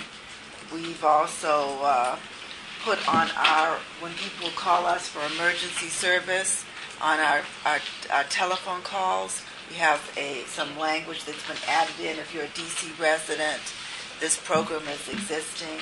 And in our walk-in offices, we put out some pamphlets that the DC SEU has provided to us to make that information available. Right, so, and I thank Bernice and her company for working very, very closely with us on that. And particularly for this one, what we do is we list the contractors, so you don't have to go and try to search for a contractor. We list the contractors on the website who have all of these products, that know where they are available, and so the contractor can come to your house and there's no guesswork involved. They show you all the, I had this done this week so I can verify it. Expensive as it was. They actually come to your house and they've got all of the products laid out and everything, and their brochures, and they're very, very good, very professional people. Yes. Ted, does your website show these specifics, like on say a gas rebate? If I had to replace my water heater, I could go there and see that there's a rebate of $50 or what have you. Is that specifically on your website? Yes. And now the water heaters, of course, vary in size. Right. So there are different amounts available, depending upon the size. They're starting at 50 gallons. Starting at 50 gallons. Okay. Yes, Mr. Cleverton? This is something you may have encountered. How are you working with the suppliers to make sure that there is a good supply of energy efficiency water heaters available immediately for people like you? In the past, there always has been a problem that everyone wants to get an energy efficiency water heater, but when their water heater goes out, they purchase one. There's not any available right then. You have to order them, and I don't think your wife's going to like being out without a water heater for 6 weeks. Right. No, Marcus, you want to talk about how we work the supply chain on this? Because it's very similar to the way when we do the T12 lighting programs and everything, of course, and those are all supplied by CBE suppliers here in the District of Columbia. So we work with them up front to say, these are the products we're going to be promoting, to make sure they have them on stock. We can't run these programs without working with the suppliers on the front end as well, to make sure that the products are available.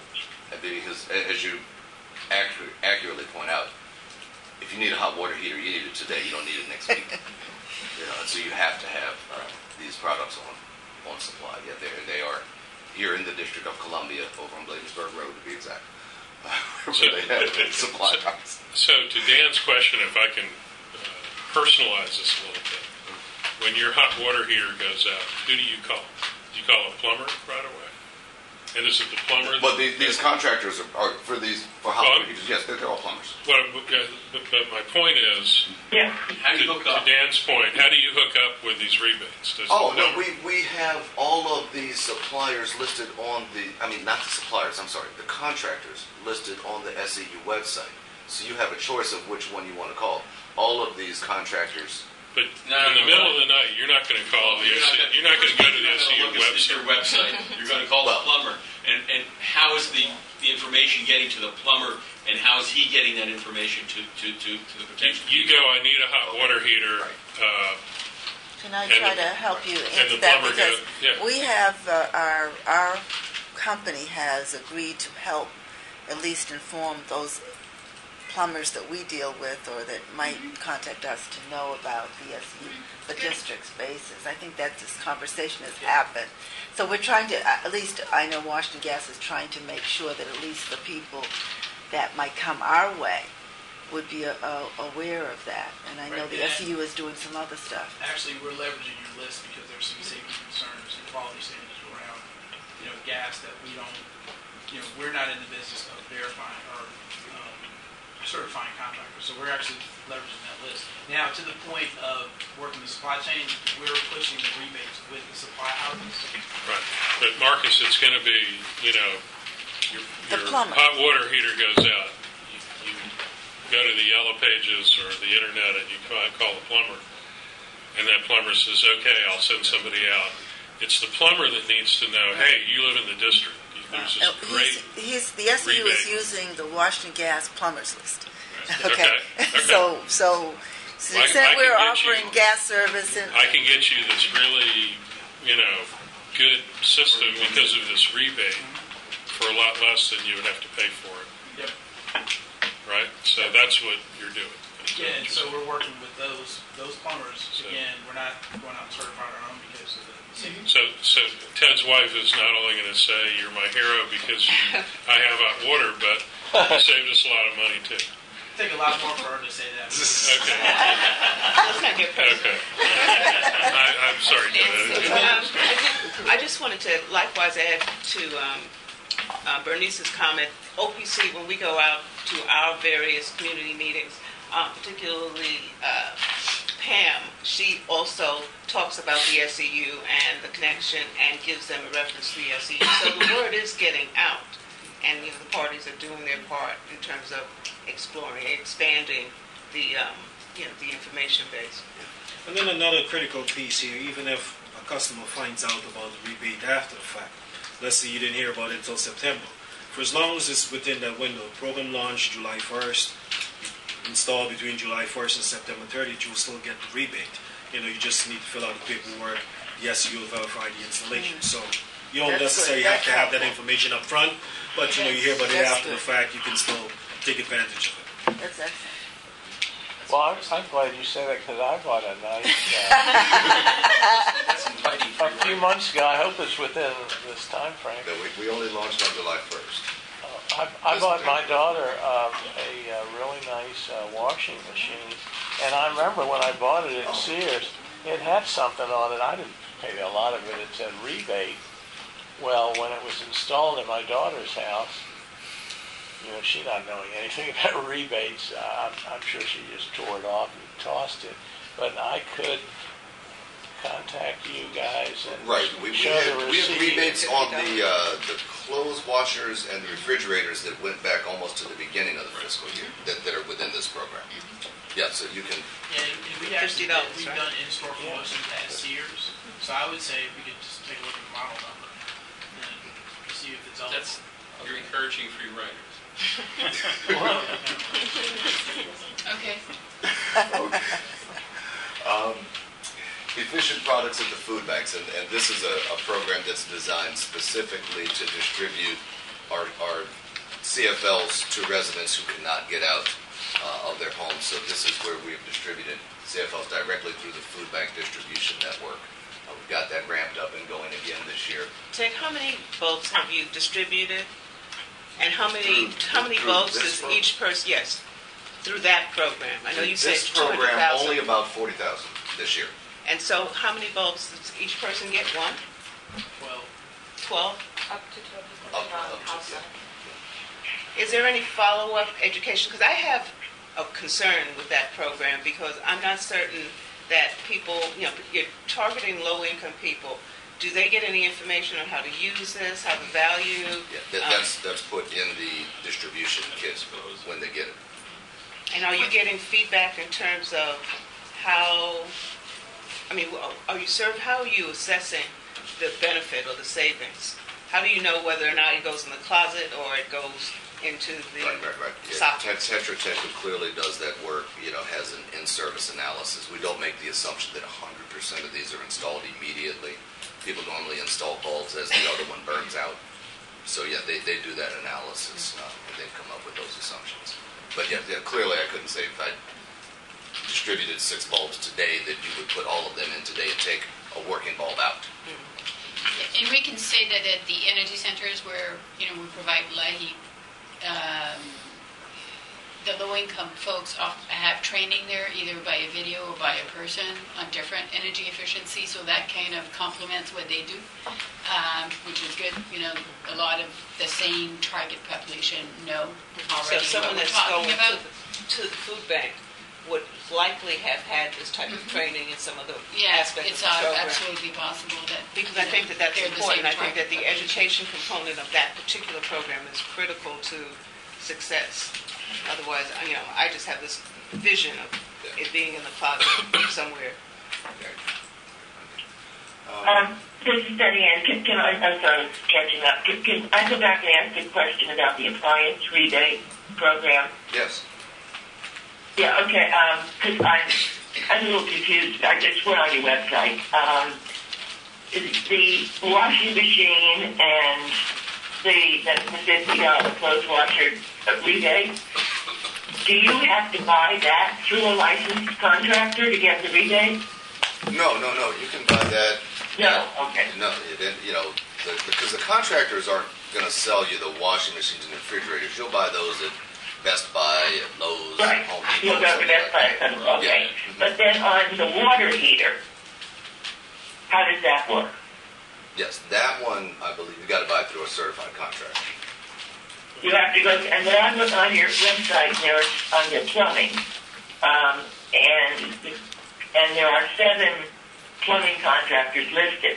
Only one of them is in the district. I know. So those are the only ones you could use to get the water heater rebate. Is that what you're saying? I'm sorry, I didn't. Let me get closer to it. Okay. If I go on the Are those the only let's say ones? I'm in the market for a new water heater. I'm going to put in an on-demand one. So and that obviously something you have to have a plumber for. You can't go out and hook that up yourself. Right. You can see with the an electric water heater, you could hook up yourself. So I go on the website, and with there's 7 with a hot water heater, you're still going to have to pull a permit, and there has to the city has the option of inspecting that work, and that's why we want to make sure. Right, no, I understand that. So you have to get a plumber. So instead of going to my plumber, I go on your website. There are 7 plumbing contractors listed. Right. So first of all, those are the only ones you could use in order to get the rebate for a new water heater. Is that correct? Those are the only ones that we have right now, and I know that Magnolia is the only one that's listed in there. That's the DC. And only one of those 7 is in the district. Right, that's Magnolia. Believe me, Chairman Cave, we're working to expand that network. But we wanted to get this program up and going as quickly as possible, so that these are the groups, contractors we're working with right now. Okay, thank you. Okay. Yeah, Ted, I guess the implicit question is, why is it not possible to extend this to... What is the dollar amount rebate for a water heater? It's at least $150. Yeah. Because that's the smallest rebate on on-demand gas water heater is several thousand. Right. So the smallest rebate was $150, and on some of the gas products, the rebates are as high as $800, up to $700. Yeah. So I guess the implicit question is, why can't this be engineered? Why can't this program be designed so that any plumber carrying an energy-efficient water heater could install it, and then the customer could get a rebate? Is there an obstacle to doing it that way? It's something we can clearly take a look at. Because, the questions that I've heard over the last few minutes have really kind of revolved around, people don't go to the SEU website when they think about getting a water heater, necessarily. Right. Some of us might. And some of us may have established plumbers that we've been working with forever, especially property management companies. Why wouldn't we just be able to get this into a pipeline where anybody could essentially get an energy efficient water heater through their respective plumber and get a rebate? Right. Let me make sure that we review that question internally and get back to you. Yeah, I think it's a fair question. I think the short answer is And Ted, this is Donna. Along those lines, and I would assume that it comes through the regulatory division, consumer and regulatory affairs as it relates to licensed plumbers, et cetera. Maybe there's a way that you can work with Nicholas with a jet in sharing some of this information and getting that information into the pipeline with those individuals as well. Sure.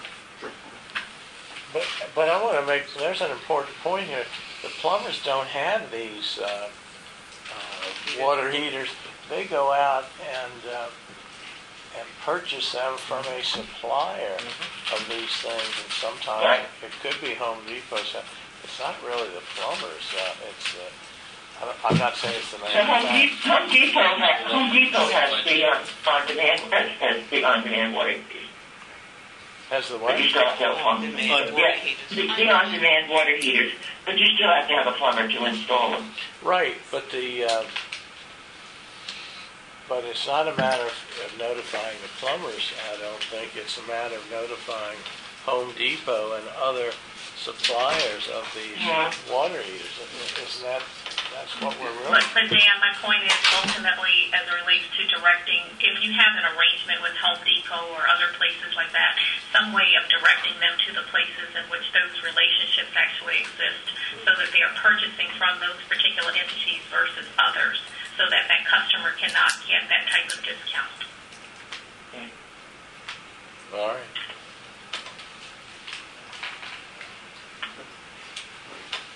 Next program is our low-income multifamily comprehensive program, which is a program where we work with low-income multifamily builders as they are designing their buildings, and so we will continue doing this work in FY14, designing in energy efficiency measures as the programs are being designed and built. A little bit of a difference here with our low-income direct installation. This is a program where we go unit by unit and go into the buildings and install unit by unit lighting products, wrapping up electric hot water heaters, not gas hot water heaters.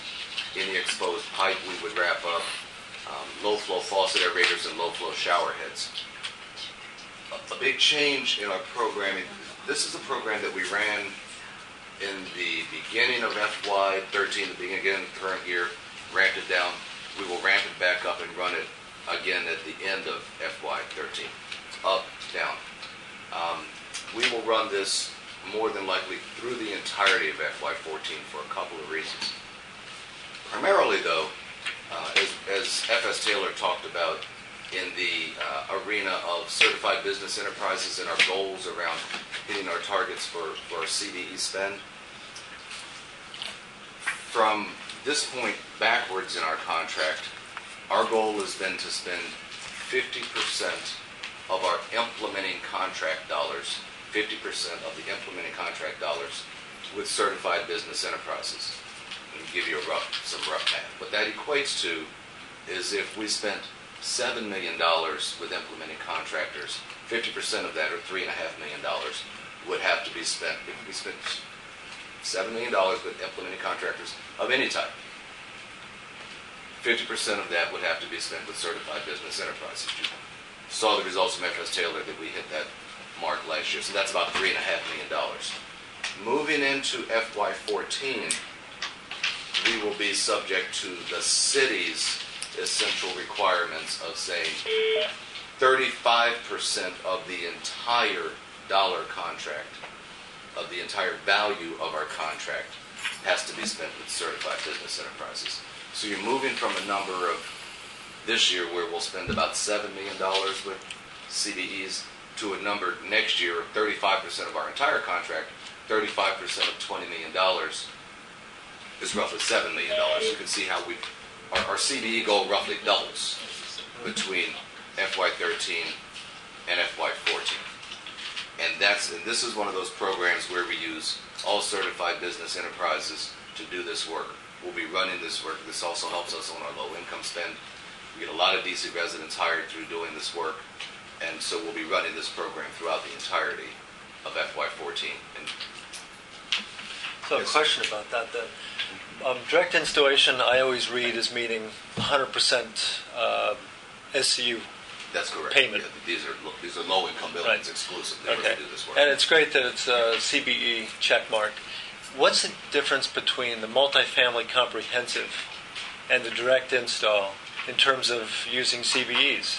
Why don't we use CBEs for the multifamily comprehensive? In the multifamily comprehensive, you're designing HVAC systems. You're designing whole building systems, boilers and things of the like, where we will incentivize a portion of the work that we'll be doing. We don't pay 100% for it. Right. We might pay 10%. We might pay Well, 15%. actually, my question is not concerning the cost. Pardon me?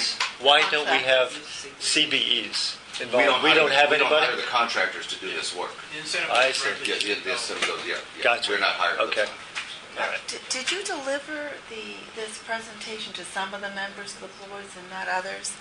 I'm looking electronically. It doesn't have the, what I have is the FY 2014 annual plan. This is a chart that The short version. Right. The short version. What I have, yeah. Right, From right. June, right? You've seen a so you variation of have the a- chart before. Okay. It doesn't include those, mine doesn't include that graph. So this is from the last, I'm just trying to find Right. in my Remember, PDA the presentation that... When we met last month and we asked you guys a series of questions around a number of these initiatives, we took that information that you gave us, we took that feedback to help us make our decisions as we would go in FY14. So yes, you've seen... This is updated. Before. This is updated. Yes. Yeah. Based upon the feedback that we got from you. So we haven't gotten this yet. No. Not if it was recently delivered. No. This would hasn't not been have sent been out to delivered us to you yet. within That the was last last- couple of days. all right. This is something that, when did we meet? In June? In June. Whatever, when we last met. Okay. All right, thank you. This list is new, so I'm assuming we'll get this also. Yeah, you'll just. Okay.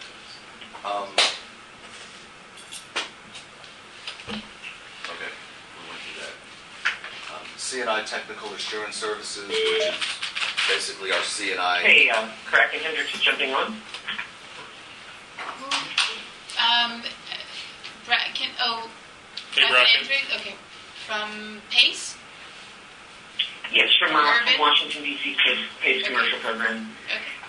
I'm based at Urban Energy Advisors, and I actually have sat down with some of the folks from your team at our offices in Bethesda. You're talking, you are at the SEU Advisory Board meeting? You're aware of that? Is that the meeting you're calling into? No, I was given this number by. You are the wrong number. Yeah, Dave Good had sent this out for a meeting with the Okay, plan. can to you- send out the wrong phone. Yeah, could you get back to Dave and find the right number? Thank you. You may get a couple other phone calls. Sorry for the disturbance. Okay, Nice that's to hear fine. your voice, Ernie. Thank Bye-bye. you. Bye. Actually, Larry, one thing to follow on about the CBE requirement is we have to do more direct spending with CBEs. It's going to, from an energy saving standpoint, it's going to lower the yields on the projects that we do. Because we're fully funding them, but also they're lower energy saving measures, like light bulbs, aerators, things like that. So that is one impact that I think is pretty important to show up to Yeah, I think it's an issue that deserves more attention. It comes back to the whole issue of we have competing goals for the SEU. The principal reason the SEU was set up was to conserve energy in the district. We want to create green jobs where we can. If we are looking at a 5% shavings of energy savings because we're moving to direct installs so we can get CBEs as opposed to giving incentives to projects that hire their own people, we need to do the math on that and decide if that's what we want to do. Yeah. One thing I just would caution us, just looking at the time, we Yes. want to get to the DC SEU contract amendments. Yes. And the meeting ends at noon. At noon, so that, and that's 20 minutes, so... So are you good with another? I'll take your cue very quickly. Okay. C&I basically remains the same as it was last year. We talked about breaking out and doing a little bit of segmentation of the market and trying to hit some of those buildings that did not do so well in the energy benchmarking that we will be targeting some of those in FY14. That's the only big difference there. Business energy rebates will continue into FY14. The bigger difference there is basically tripling the budget. This is a very, very effective program for small and medium-sized businesses to take advantage of some of the rebates on products that they typically use in their facilities. So you see a big uptick there. T12 replacement lighting will remain the same with the 70-30 split between we pay 70%, the 30% comes from the customer base there. You'll see that. And our solar, hot water, and solar PV programs basically remain the same as we've been running them in FY14. There are no bigger changes there as well. I think the only thing that we had some discussion around last time we met that we put on the table, but we won't be able to go forward with it, is the O-Power initiative for gas and for electric customers here in the District of Columbia. And that was a decision that was made with a lot of consultation. I know that the people from O-Power spoke with the Public Service Commission about it. I think we cleared up all of those issues. We spoke with our EM&B consultants. We also took a look at our CBE spend and the new requirements going into next year, and felt that this was not something we could fit into our programming in FY14. But I think those are the only major changes that you'll see from FY13 going into FY14. And Lance helped me correct a misstatement that I made a couple of minutes ago, because he looked at the forms that we have for the rebates on the gas products. You can get them installed by any contractor who is licensed to perform work in the District of Columbia. You don't have to use that list of about 7 or so that we have on our website. And as long as, so you can deal with your favorite plumber or Dan, yours was a washing machine in your case, but yeah, this is available to all plumbers, but we do have 7 listed on our website. I'd like to make one remark for the minutes. I was looking forward to an O-Power pilot in the district. It's been demonstrated to make some difference in consumer behavior. I understand that you've made a decision. I'd like to understand that better. I don't think we have time to take it up today, but I would certainly like to explore this further, because I'd hate to see it just scratched off the list of potential projects because of some reasoning I don't fully understand.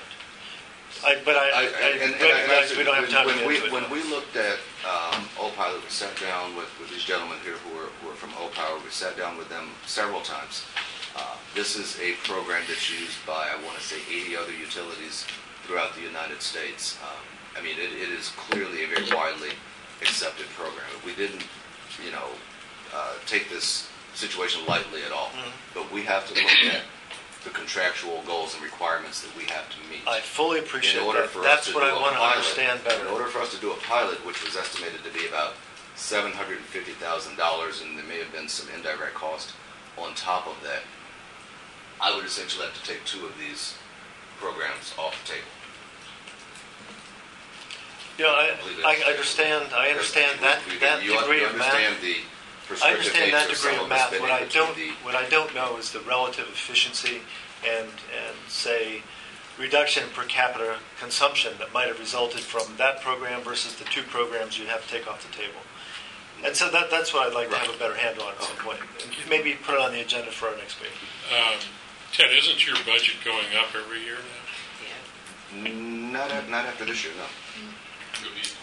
We're maxed out at $20 million. And then if we start using less energy, it will. Right, but we've gone from 14 to 20. Is that right? I mean, roughly, or whatever the start point was to 20. Yeah, the start point was about 12 or 13 million, and then you recall the last 7.5. Yeah, they actually gave us about $6 million more in projected program than they could pay for. Is one of your main calculations for this budget the citywide requirement on CBEs, which basically far exceeds the original contract requirement? Yes, clearly I have to factor that in. So that's like a driving force beyond what was in the original contract. Yeah, right. That's what I was saying. That difference between 50% of implemented contractor spend and 35% of the entire contract, it doubles. So that's beyond, Maybe but that's beyond more your than double. control or even DDOE's control.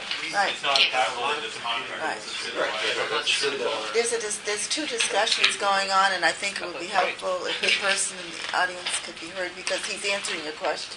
Go ahead, sorry. Okay, no, we were just, we're finished. So I No, no, just what want to he- make this point. The CBE requirements have doubled from 2013 to 2014 because of a mayor or council's citywide requirement on CBE spending on contracts. And it's really not about this base contract. It's about a citywide requirement that it's doubled CBE spending. Okay. So the game has changed. Okay.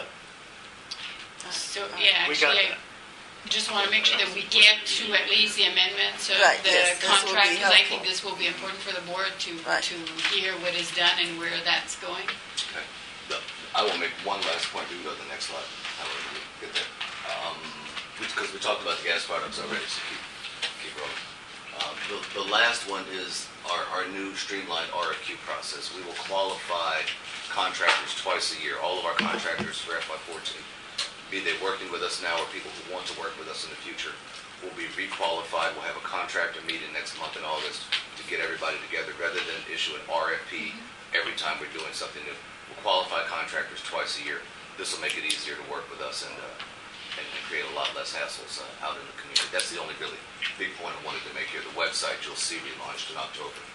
And we're doing some different things as it relates to fellowships for workers and some helping some district residents get jobs directly with contractors and providing some help along those lines as well. That's really all I had to say this morning. I'm sorry if I went over time, but I appreciate you giving me this time to go through our programming for FY14. Okay. Thanks, Doug. Thank you very much. Yes. Mr. Chairman, I was wondering if it would be appropriate now to briefly address the topic, since we're here for I hour. think people have said that we want to find a time for that, Sure. but it's not on the agenda to discuss Okay. behavioral change specifically. Okay. So I actually, I think first we absolutely need to make sure that that we hear about the recent contract amendments that have been done for this year, and Lance will, talk also about the benchmark consultant. Great. Thank So, you. Lance, the floor is yours. Well, thank you. And we were kind of torn between doing a PowerPoint presentation or just passing out copies of the contract amendment as is. And I think we opted to go with just passing the amendments out as is. The difficulty here is having the contract in front of you to reference some of these amendments. Most of them are boilerplate amendments that are necessary as we go from one contract year to the next. Stuff like changing the cost reimbursement ceiling and making sure that we have the correct incentives amount associated with the benchmarks that are required for each year. But for this particular amendment that we just completed, the two things I would like to highlight that are of importance here to the board. One, we had some discussions about eliminating the so-called hockey stick spending that the SEU encountered, in FY11. So we discussed with the SEU and we came to an agreement whereby the SEU would have to expend at least 35% of the budget within the first 6 months of operation. For this fiscal year that we're in FY13, I think at least 43% of the budget was expended in the first 6 months. So we're well on our way to eliminating that hockey stick spending, so to speak. As we speak today, we're at about 65% of the budget spent as of June 2013, which means between July, August, and September, the SEU will have to get through the other 35% of their budget. Now they have, provided some assurances with the pipelines and with the projects that are rolling that they certainly will be able to spend the remaining budget that they have. In fact, their pipeline far exceeds the available dollars that they have to spend for this year. The second thing of importance to note in the amendments before you, most of the benchmarks, when I say most, I'm talking 5 of them, did not have a penalty scheme explicitly defined in their contract. When we set up the benchmarks, we had discussions about the penalty scheme, but we kind of stopped at imposing a penalty only for the green job benchmark that was applicable for fiscal year 2013. DDOE has since worked with the council from the time it started to obtain the discretion of being able to impose penalties for failure to achieve the required benchmarks. So we took a look at each of those benchmarks, and I'm talking about the benchmark for reducing per capita consumption, benchmark for meeting reductions in peak demand, a benchmark for low-income spending, and even a benchmark for renewable. And we designed a penalty scheme that is comparable to the incentive scheme. As some of you may be familiar, the per capita reduction in consumption, the SEU will receive an incentive if they meet at least the 50% mark, and then it's on a sliding scale for any accomplishment beyond that 50% of that 1% savings for electric or gas. What we did, the penalty scheme will kind of kick in if they fail to meet that 40% mark, so to speak. We didn't want to have a less than 50% mark being so strict whereby you can receive a penalty at 50% and an incentive at 50%, so there's a small amount of flexibility in when the penalty will actually kick in. But the important thing to understand is that this is truly at the discretion of DDOE. Of course, the board will put forward its recommendation and advice as to whether we should or should not impose a penalty, but DDOE will make that ultimate decision. I think one of the things that we all need to keep in mind in looking at the penalty scheme is that we can't take a cut and dry method to imposing penalty. We have to look at the entire operations in its totality and fully understand what are some of the limitations the SEU faced that may have contributed to them not meeting a particular benchmark. Take, for example, again, the per capita consumption benchmark. Part of what we're doing, and it will come up in the second discussion we have, is taking a look at updating those benchmarks, where we're going to reevaluate the benchmarks again to make sure that they are accurately set based on the amount of funds the SEU is receiving, based on the other pieces in the contract, such as the CBE spending and the green jobs requirement, to make sure that we're setting attainable benchmarks. So if at any point the SEU did not reach a particular mark, we have to hold them responsible only if there were actions that are solely at their control and they didn't implement the necessary steps or implement the right programs to achieve those savings. So the penalty scheme would be something much harder for us to figure out as to whether we apply a penalty versus the incentive scheme where we can do an evaluation to determine if they made those marks. The penalty will be much broader discussion, and I'm sure board members will love to weigh in at the end of the year as to whether or not a penalty should be imposed. It would be helpful, I think you've discussed it somewhat now, to understand, what would be the criteria by which you would exercise this discretion, so that it's not, sort of an arbitrary type of a finding.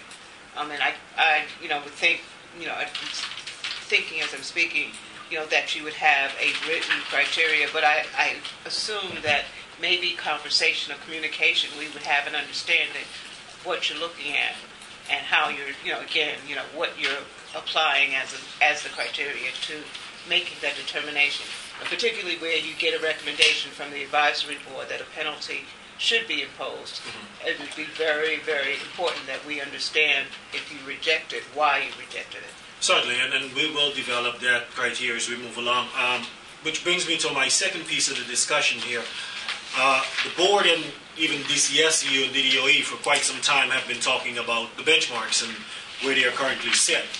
DDOE has retained the services of Jerome Page and Associates, some of the consultants that helped us set the benchmark in the first place, to do an independent review and analysis of the DCSEU benchmark and to really suggest any possible updates to the current benchmarks. I think one of the biggest things to focus on when we started in 2009 and 2010 in setting these benchmarks, we didn't have a clear idea of how the funds would be coming from the various utilities to make up the dollars that are in the contract.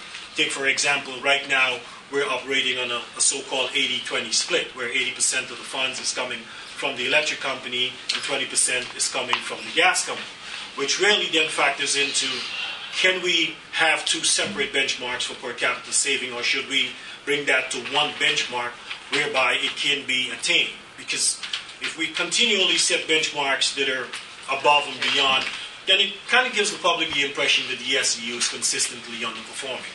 So we need to make sure that we're factoring all those things into the equation. And we have new baseline data that will be used in this analysis. So Jerome Page and Associates have a 6-week time frame to really do their analysis and review of the benchmark. And I certainly encourage the board and any other members on the board who have developed various position papers or ideas as to what they think, benchmark should be in a reasonable mark, to send us those so we can have the consultants, take all of that into review. Ultimately, the benchmark will be determined by DDOE in mutual agreement with the DCSEU, because the contract kind of calls for us to mutually agree to the benchmarks. If we reach a stage where we can't mutually agree on what the benchmark is, and DDOE and the board and everyone feels that it should be at a particular level, then we may go into a different situation of having to... May I mention something? Is that the role of the consultant will be to tell us what those benchmarks should be. However, the negotiation for the next year, let's say they come up with a benchmark that's here, and right now it's here, it's possible that we only negotiate for the next year somewhere here, but we know that to reach the goal that we have for the SU, we should really be able to negotiate all the way up. So that's just food for thought for people. Well, first, definitely take a while to get there. Let me just say, may I suggest that you have Jerome Page reach out to the board and have those of the board that have some input offer it, as opposed to finding our way through the maze and hoping it gets there. Right. I think that's I would support that. I think if it's 6 weeks, the first question is 6 weeks from when? When does their contract end? The contract began last Friday. So the 6 weeks would be... Puts us roughly around the end of August to have their results and their report back to us. And you're anticipating that based on that results, you're going to put something in this FY14 contract? Yes. Okay.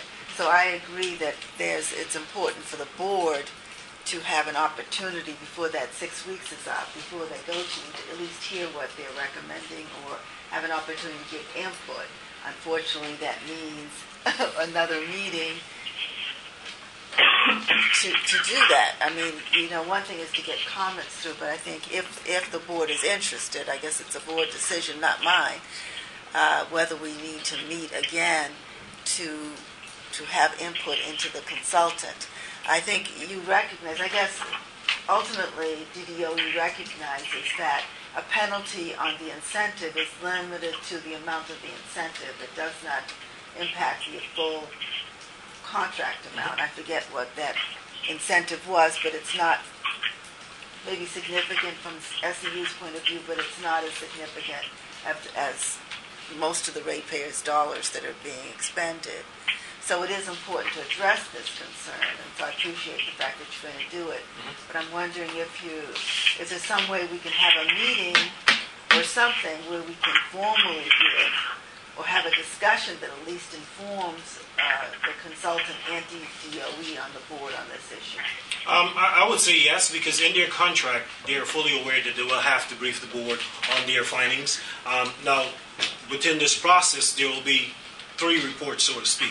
The first report is what we call a reasonableness assessment of the current benchmarks, where they will go through, various reports, including the M&V report, certain other privileged communications that we've had with the DCSEU, and a number of other documents out there to make that determination. Then they'll provide that as a report. The second step is really getting into the adjustment of the benchmarks. And I think the method that we used the first time around was very successful, where we had the consultant present, their position on each of the benchmark, and we had opportunity to comment on what we think there should be and how to refine those benchmarks.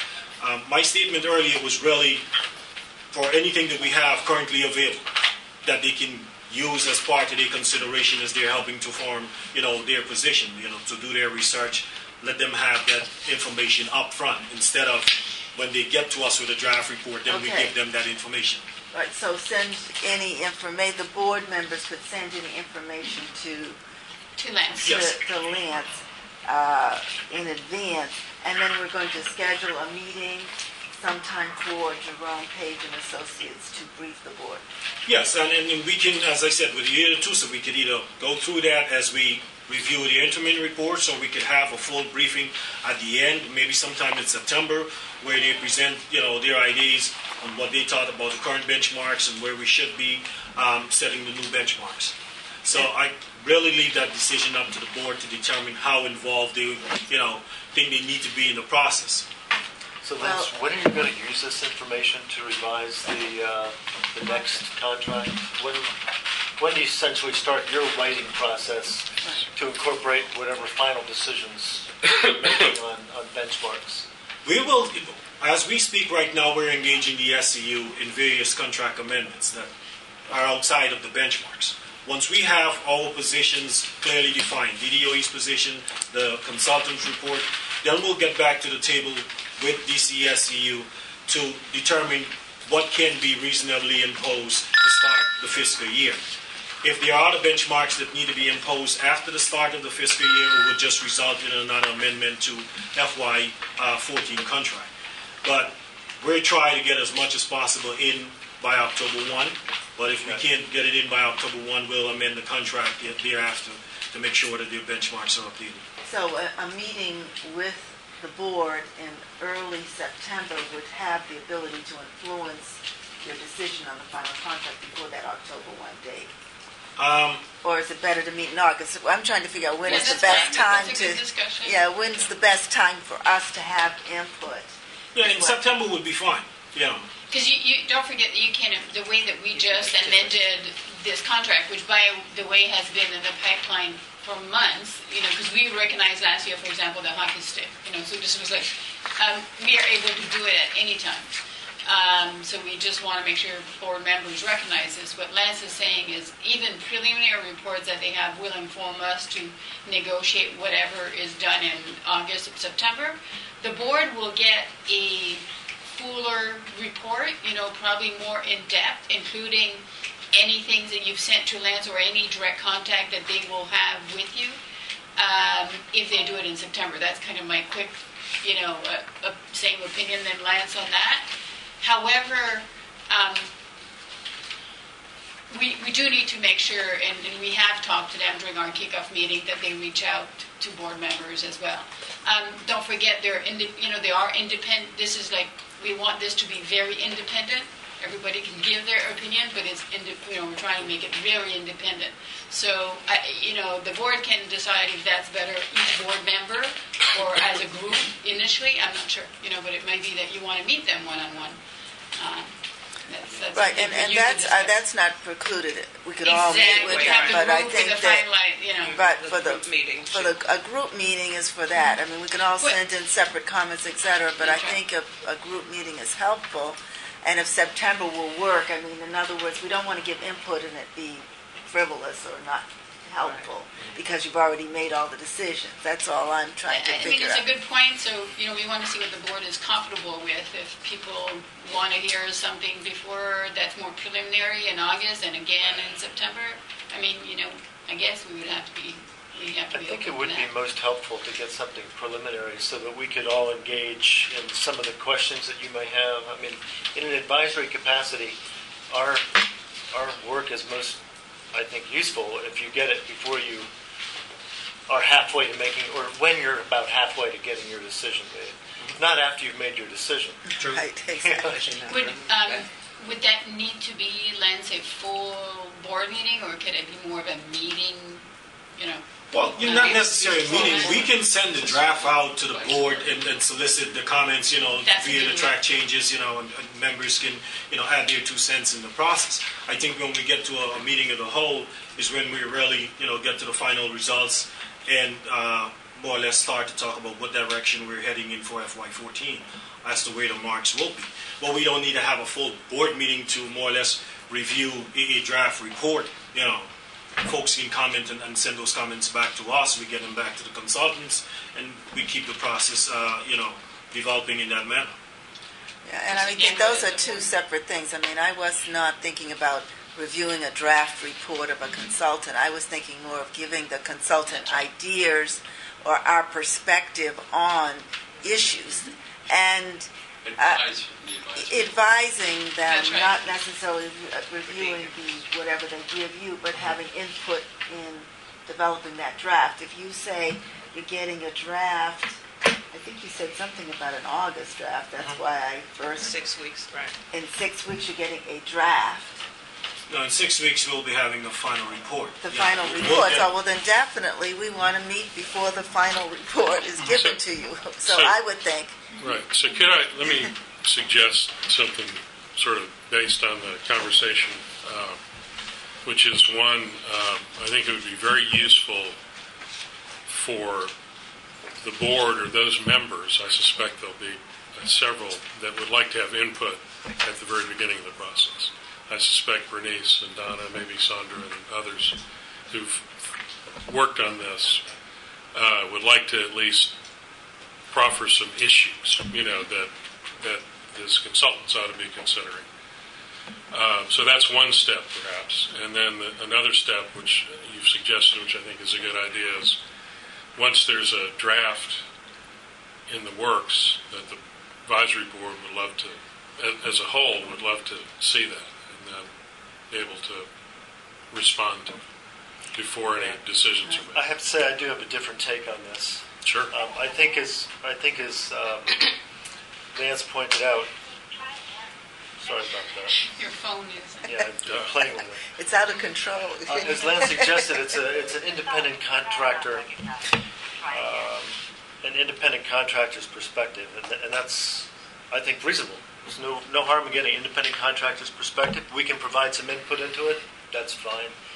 I think it's more critical that when DDOE begins to evaluate this report, we have the opportunity then to engage with DDOE and the SEU perhaps on what is being recommended.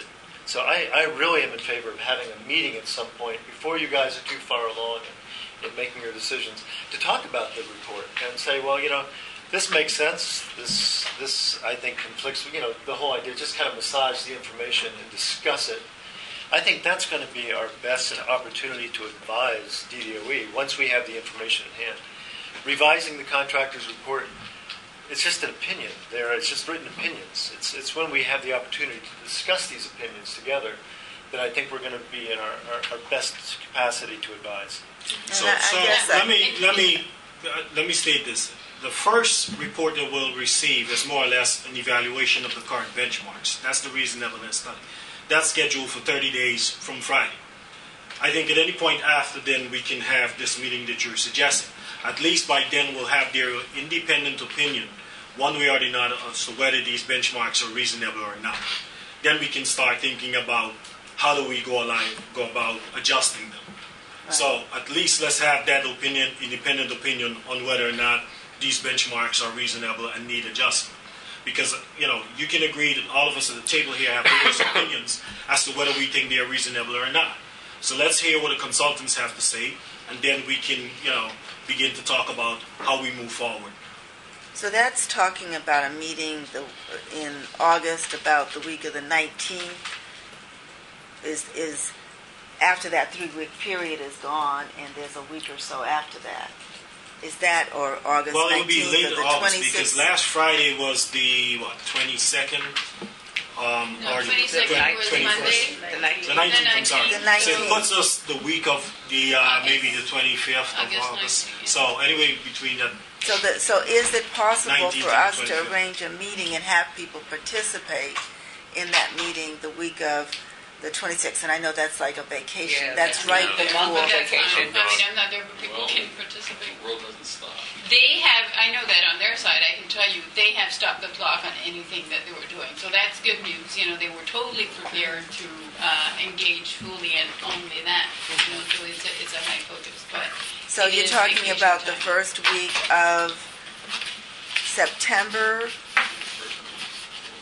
The first Monday is Labor Day. I mean, most people, that's also a week in which people, so we're talking about the September 9th or 10th, which is the second weekend. No, I mean, because that's why too I'm far. saying. I would think you'd have to have it in August. I think you might need 2 meetings and one in August for who can participate, and continue to where things are the first week of September. So what week are we? I'm just trying to figure out a A date. date. So what is the You said date you're August suggesting, 25th? Veronica? What was that, August 25th? you said?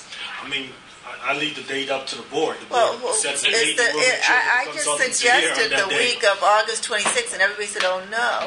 So Why don't we take who is available the week of the 19th, and then who's available the week of the 26th? So who's available the week of the 19th? You are. of the board members, is anybody not Board and the available? board members. I'm available. So is Okay. anybody I'm not sure if available? I'm available or not, Okay. but I can probably I'm not make available. myself. Okay, Larry, you're available. Dan, Yes. Chairman Kane, the week of the 19th, and Donna. I'm available, Donna. Yeah. I'm not sure if The Chairman week of the Kane is- 19th, I'm in through the 21st or 27th. Yes. So that's good. We could do early in the You week could of do the early in the week, 19th or 20th. yeah, the 19th Is and that- 20th. And, the consultant will be where they are, and you can give your advice, and have some of the results. And in the first week of September, that makes sense, and we have The second. another meeting with our final report. Right. So are we talking? Yeah, that would make sense. So are we talking the 19th or the 20th? 20th would be preferable for me. Is Okay. that something that would work for you, John? August what? Yes. August 20th. Yes. The I will 19th is be- the yes. Monday. That's a Tuesday. That's a It is a Tuesday. Tuesday. Yeah. I go on vacation. In the morning, I'm assuming we're talking the same time, 10 o'clock, 9 o'clock. The 20th.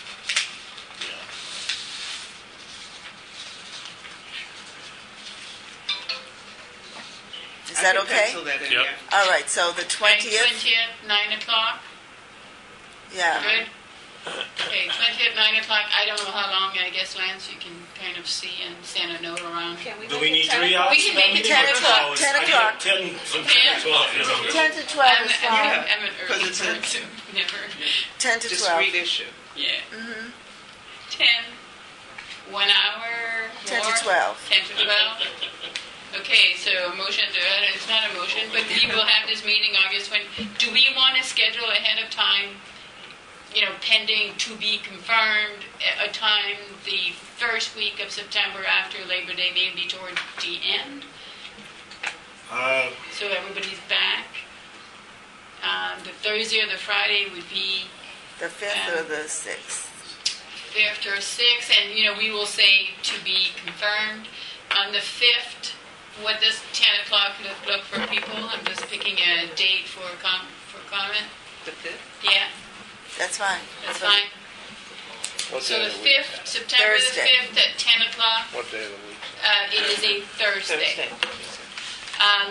Those are not planned to be board meetings with all the other issues. So I will ask if Teresa is out, but do we also need to plan in September, and maybe we can discuss this in August, a date for a bigger board meeting than the regular board meetings? And if that would be, it's usually every three months. Yeah, we need to have one every quarter. So, and I guess it really depends on what are the agenda items. Maybe there are some small board issues that we can squeeze in, the first 15, 20 minutes, and then, spend the remainder of the time going through the reports and the discussion. But again, I'll leave it up to the board to decide it. Does the board want to schedule a full board meeting in advance or talk about it in August? I wonder if we could use a doodle poll for that so we can take into account more people who aren't here today. So Lenora will do that. Right. Thank you. Madam Chair, if I might Acting only Chair. respectfully request, the end of September and the beginning of October is, Not a good time. I totally agree. Not a good time. Yeah, I agree. we're trying to land this plane on zero, and I don't know Right. any idea how difficult it is if you've got Right. 1,000 or so projects Right. lined and figure out how to manage this down to zero by a date certain, and then account for all of it. No. Does the board agree with that? And maybe you want to, when we doodle things, we're looking more, I don't know, late October. Late October. So Well, we talk will about have that. we will have had two board Frankly, meetings. I think Right. the That board should be would want to sufficient. get some real-time numbers into where we landed the plane in Yes. FY 13, and we wouldn't have those numbers before, almost first week in November? October 7th, beginning of November. Okay, so we'll talk about. Yeah, that's why some estimates. We'd be able to give you better real numbers. Right. I think it would be better for us to have the meetings the August and the September early meetings, because we'll have given the input in the new contract and give people time to get that contract out and get it implemented and close out the past year. So I would have no problem with pushing it in November. I don't know what other issues we can vote on vice chair and other things at either of these two board meetings, and I don't know what other issues we have that are major that we want to discuss. Well, the only thing we haven't discussed yet today are we do have two. Well, we'll probably go through two small other items because we do have time. So if everybody is good with the discussion on benchmark, we'll move. We have two remaining items on the agenda. One was to ask Larry to provide an update on the small committee. There might be questions to Teresa. I think she'll be walking back in. And then Hussein wants to talk about the financial disclosure forms and checking if there's any new matters which I don't that we want to put on the agenda.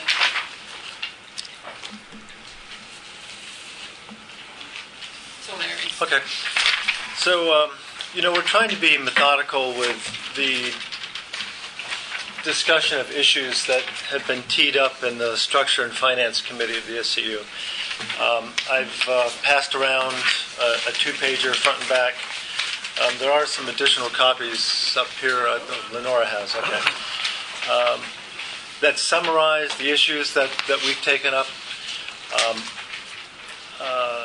My objective for this meeting is really just to revise next steps for how we're going to structure this conversation. I'll just note under A of the handout, there are approved summary minutes from the April meeting that essentially schedule out a process for discussing some of these issues. We've really rolled over all these dates, so this process is got to be updated.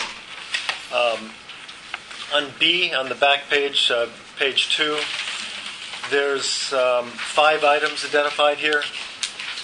These essentially are the issues that we've been discussing within the committee. These are the issues that we're going to continue to discuss. What I'd like to get today is to a point where we can kind of parse out these issues and take them up sequentially, because try to discuss them all at once is a big bite. In meeting with DDOE staff to talk about how to proceed with this, we thought a good step would be to identify participants, identify topics, and get a date on the calendar for SEU members who want to participate to participate. Finally, under C, I'll just note really quickly that we're not going to be setting up a small committee as we had initially proposed to do. We're just going to keep this within the Structure and Finance Committee, so we're not really going to call it a small committee anymore. That's just kind of an aside.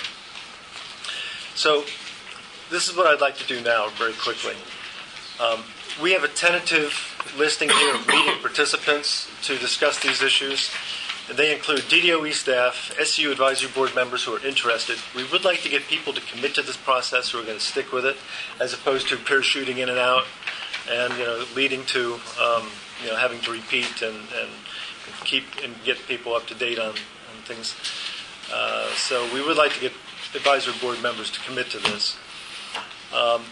Members from Councilmember Che's Committee on Transportation and Environment and the OCFO. There was a conscious decision not to include the SEU staff in this. We agree that the SEU staff can brief this committee when it needs to be briefed on questions that the SEU staff is knowledgeable of, that we need information on. But because it's going to be addressing issues of the contract and legislation, we thought it'd be more appropriate that the SEU not be engaged, since there's obviously a conflict of interest there. Any discussion with respect to meeting participants? This is the folks who are going to be meeting to discuss the topics that are identified 1 through 5 in item B of the two-pager I sent out. Who are the advisory board members that you're including? They haven't been identified yet. They self-select. Okay. Okay, so no further discussion on that point. Sorry for the folks on the phone, you don't have this, but I guess, that's why I kind of abstained from this whole discussion of sending things out in advance, because I'm guilty of it. I did send it out in advance. Sorry. So the other item then is to identify what issues we want to take up first as priority questions to essentially make firm recommendations to DDOE on what should be done. The first item is requirement the SU spend down the entire annual funding for each year to zero. I do want to point out before you move forward that that's not a contractual requirement. Right. So you said the requirement that they spend down to zero. I mean, that's not in their contract. They operate on the reimbursement of costs incurred. That's right. So if they spend half of it, 2/3 of it, then we'll evaluate based on what is spent. So there's no actual requirement that every year they have to spend to zero. But he's There's a suggesting that market there should be. requirement. That there should be a mark that they spend to zero. I think they make their best effort to spend to zero. I mean, I don't think that any company wouldn't spend to zero if they got the money and they lose it. It's really the whole implication of having to spend down your entire year's budget in a year without being able to carry it over, without being able to keep it in the pocket.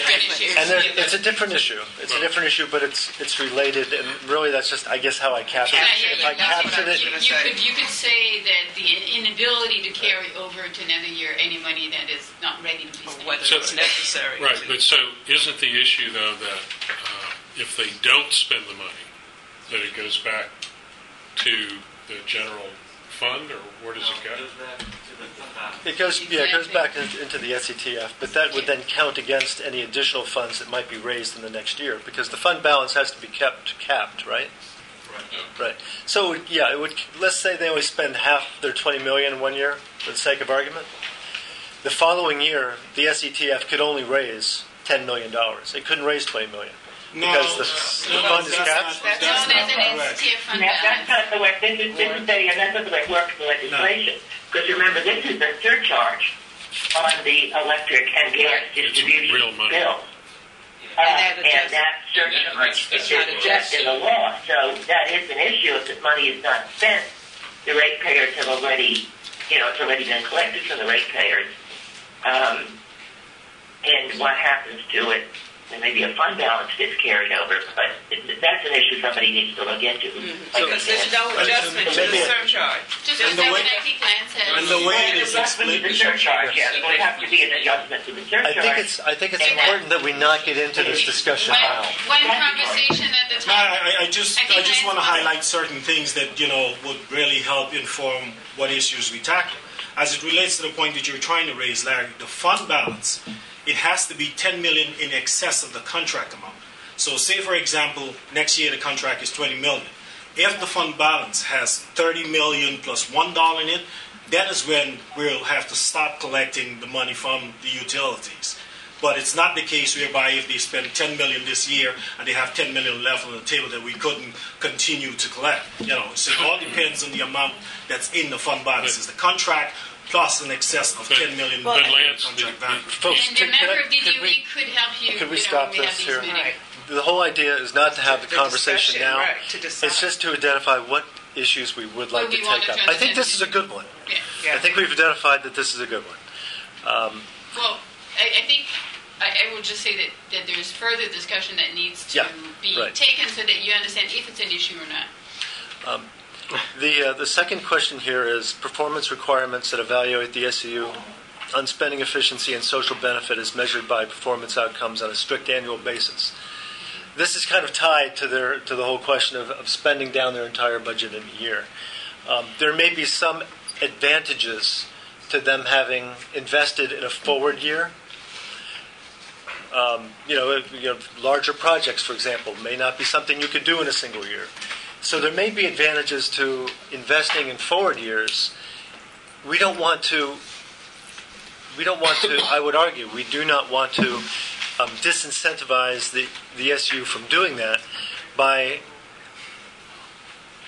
holding them responsible for the full performance of every dollar they spend in a given year, if that I think makes we sense. understand what you mean. But The SEU contract is a one-year contract. It is, that's true.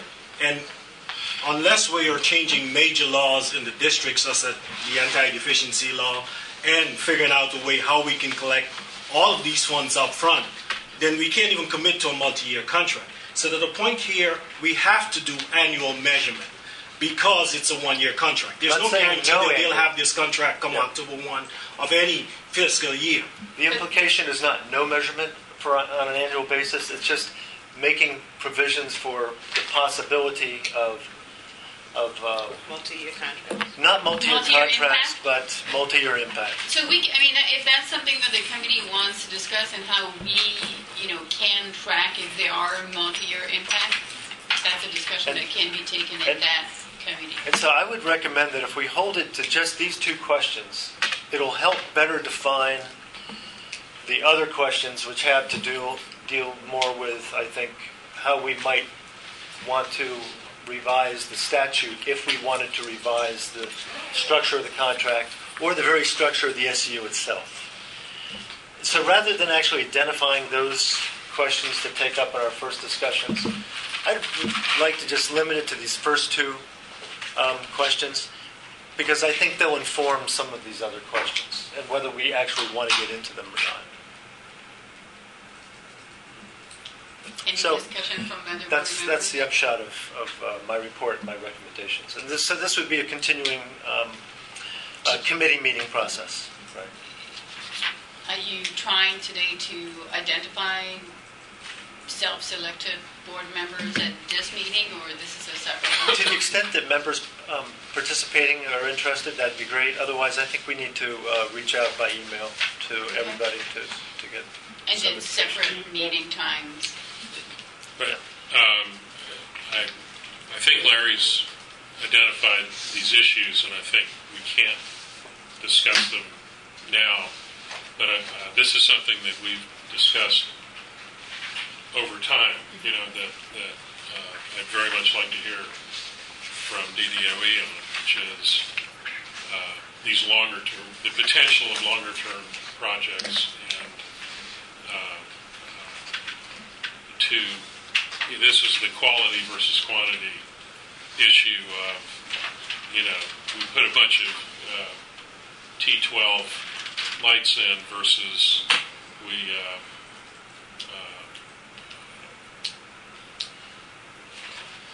launch an energy efficiency project on the Empire State Building that's the equivalent of 40,000 homes, right?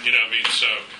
I think what you're saying is the contract itself has its, by the way that it's formed, and the other rules that we have in the city has certain limitations, which we want to discuss to, decide if there's any other way moving forward. But I think you have to remember that also that as a city, this is one of the things that we're doing for energy efficiency. So in these discussions, we'll probably bring in that there's other mechanisms for other long-term contracts. If you're talking about the Empire State Building, it's PACE, it's ESCOs, it might be something else or a combination thereof. We would like to hear that because we have advocated for rationalizing where we fit in versus other stuff. I think that's a good discussion, Lance. I just have one question around the structure of these meetings or even committee, Larry. As you know, what we do here with the board is open to the public. So will we be calling this a subcommittee of the board, or is this just a special group of folks that would be called to look at these issues? It is a committee of the board.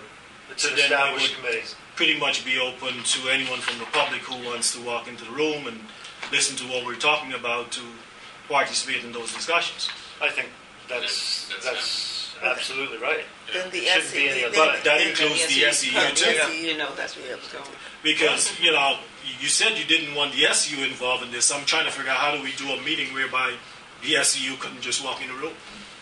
Well, of course they could. Would they want to if they weren't invited? But I take your point. I take your point. So the question is then, is it even possible to have these discussions outside of general, public participation? I'm not sure that Well, it is. it's a policy, it's the definition of the law. Is it a policy decisions being made? No. I mean, we'd have to look and see whether or not you could describe it. And the committee would be coming back to the full advisory board, where it would be made public, where there'd be a public, participation and observation. Well, I think that I'd recommend the DDOE give us some guidance because they're the city agency and tell us if this can operate legally or not. If it cannot, we don't want to do it. That's something we can look at. We can look at it. Normally, all board proceedings have to be public. So to the extent this is or is not a board proceeding, it does or does not have to be public. Well, why don't you give us some guidance as to how to have what this the meeting. criteria would be for Yeah, what the criteria would be. So. a non-board meeting, a non-open meeting. Well, why does it matter that we have a closed meeting? Yeah, I'm not sure that it SEU. does. I wouldn't ask for that, but the prospect that the SEU may walk in and disrupt the meeting. No, I think we have. Yeah, you're suspicious characters. Well, just because conflict, I think the real consideration is the conflict of interest, potential conflict of interest, because a potential contractor is sitting in while discussions are I being think they know enough to probably have lunch at that time, or their own meeting, or their weekly meeting, or something like that. so they would be unavailable. So saying, could you give us some kind of a reading on that? Why it can't be public? I mean, what is? I think it should just be public. Yeah. Well, can we kind of revisit that and get back to the board? Sure. If that's reasonable on our side. I just don't want to have try to have the discussion in 2 minutes and forget some of the any of the reasoning behind it. I think that would be more wise to do that. But we take every comment, and I think we kind of hear people. Any new matters? Well, we had the financial disclosure forms on Yes. the Yeah, I just want to remind everyone the financial disclosure forms were due on July 1st, and I think about half the board has submitted the completed form. If the other half would please complete them and send them to Lenora as soon as possible. Can you send out reminders to the board members who have not done it? And that might be a good trigger. That's a good idea. So we'll do that. Any other new matters? I think Rick. Thank you. His hands up. Just as a procedural matter, there were a number of board members who expressed interest in hearing more about the OPower program at a further meeting. So just as a clarifying question, when is the next advisory board meeting scheduled for, and would that be the most opportune time to speak further about this? Yes. The August 20th, we've sort of designated for trying to understand this other matter about the contract that's coming up. Okay. So it's up to the board about whether we could fit in another issue, but I think that's going to take most of the time, that August meeting. Now, whether the September meeting, that would be true, I just don't know. Just to clarify, I think there was an issue that was raised at the last advisory board meeting about privacy concerns. We've had discussions with Chairman Payne, with the general counsel for the DCPSC, with Richard Beverly, and the privacy issue has been resolved. So I just wanted to clarify that for the board members. And also just express the sense of urgency that if the board were to be interested in a gas program, time is of the essence here, because we would need a contract signed within the next couple of weeks by August the 1st in order to appropriately run a gas program for DC residents. Well, let me say, this issue has to be addressed. I'm very intrigued about how that privacy issue was resolved, since you certainly didn't talk to Washington Gas, which has the customers. We can talk about that. Yeah, so that would be one issue. The second issue would be Washington Gas is not authorized to do programs in the district. And do you have an opinion letter or Yeah, we'd have to have something to show. For everybody. For everybody. Sure, we can share that. You know that. Yeah, can you just send that out electronically to Sure, I'd be us? happy to. to the DOE, and then we can Who's the distribute appropriate it. contact? Okay. I can get your card afterwards. Sure, that'd be great. Well, it's the SEU's Which, decision. this is Donna. Which document is that that's being circulated? Nothing is being circulated. No, meet later. The document. Rick from OPower we're talking about the fact that apparently the non-disclosure issue was resolved, and Nicole asked, could you, Sam, do you have an opinion memo on that? And they basically have agreed that they could have one sent to the board. But from there, I think I just want to make, and this is the process for the SEU to embark in that is surely not one more week. It is a longer matter than that. I am as curious as Bernice, so this is speaking for the DOE, of seeing, what has been resolved and how. But at the same time, I know that your process is, first of all, there's an RFP that goes out for behavioral program. If that was one of the program that you wanted to do in fiscal year 14, either as planned or later in that year. So I think it's a bigger discussion for sure than a week. I just want people to have clear expectation. I think I hear all the board members saying, and I think we want to hear more. I happen to have time I have some ideas about what it is, and I don't think everybody is as informed as some of us at different levels might be. So to put everybody on the same page, that could be useful. I don't know that the forum, like you said, Bernice, in terms of priority, it is certainly not August, and I'm not sure if it's September. We've got, so that's right. So maybe it's the October meeting or the meeting that's after that. But in the meantime, you can share that. Yeah. And I would think that this, discussion should be driven by the SEU, because if the SEU does not intend to operate this program, then we're spending board time to entertain a proposal that the SEU, probably will never take up. So we completely agree. We're just trying to understand the process. Appreciate the clarification.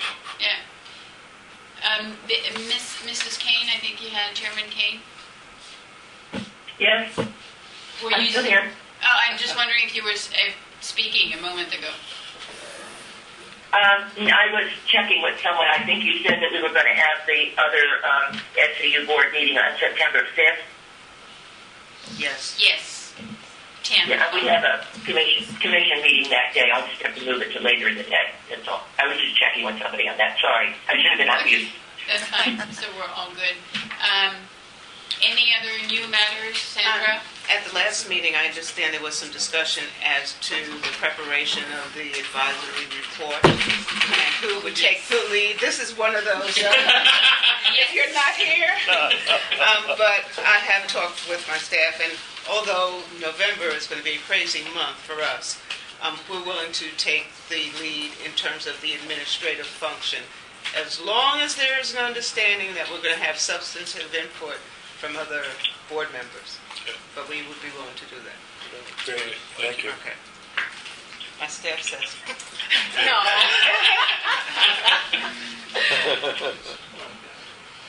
All right. So that's a good, that's all very good.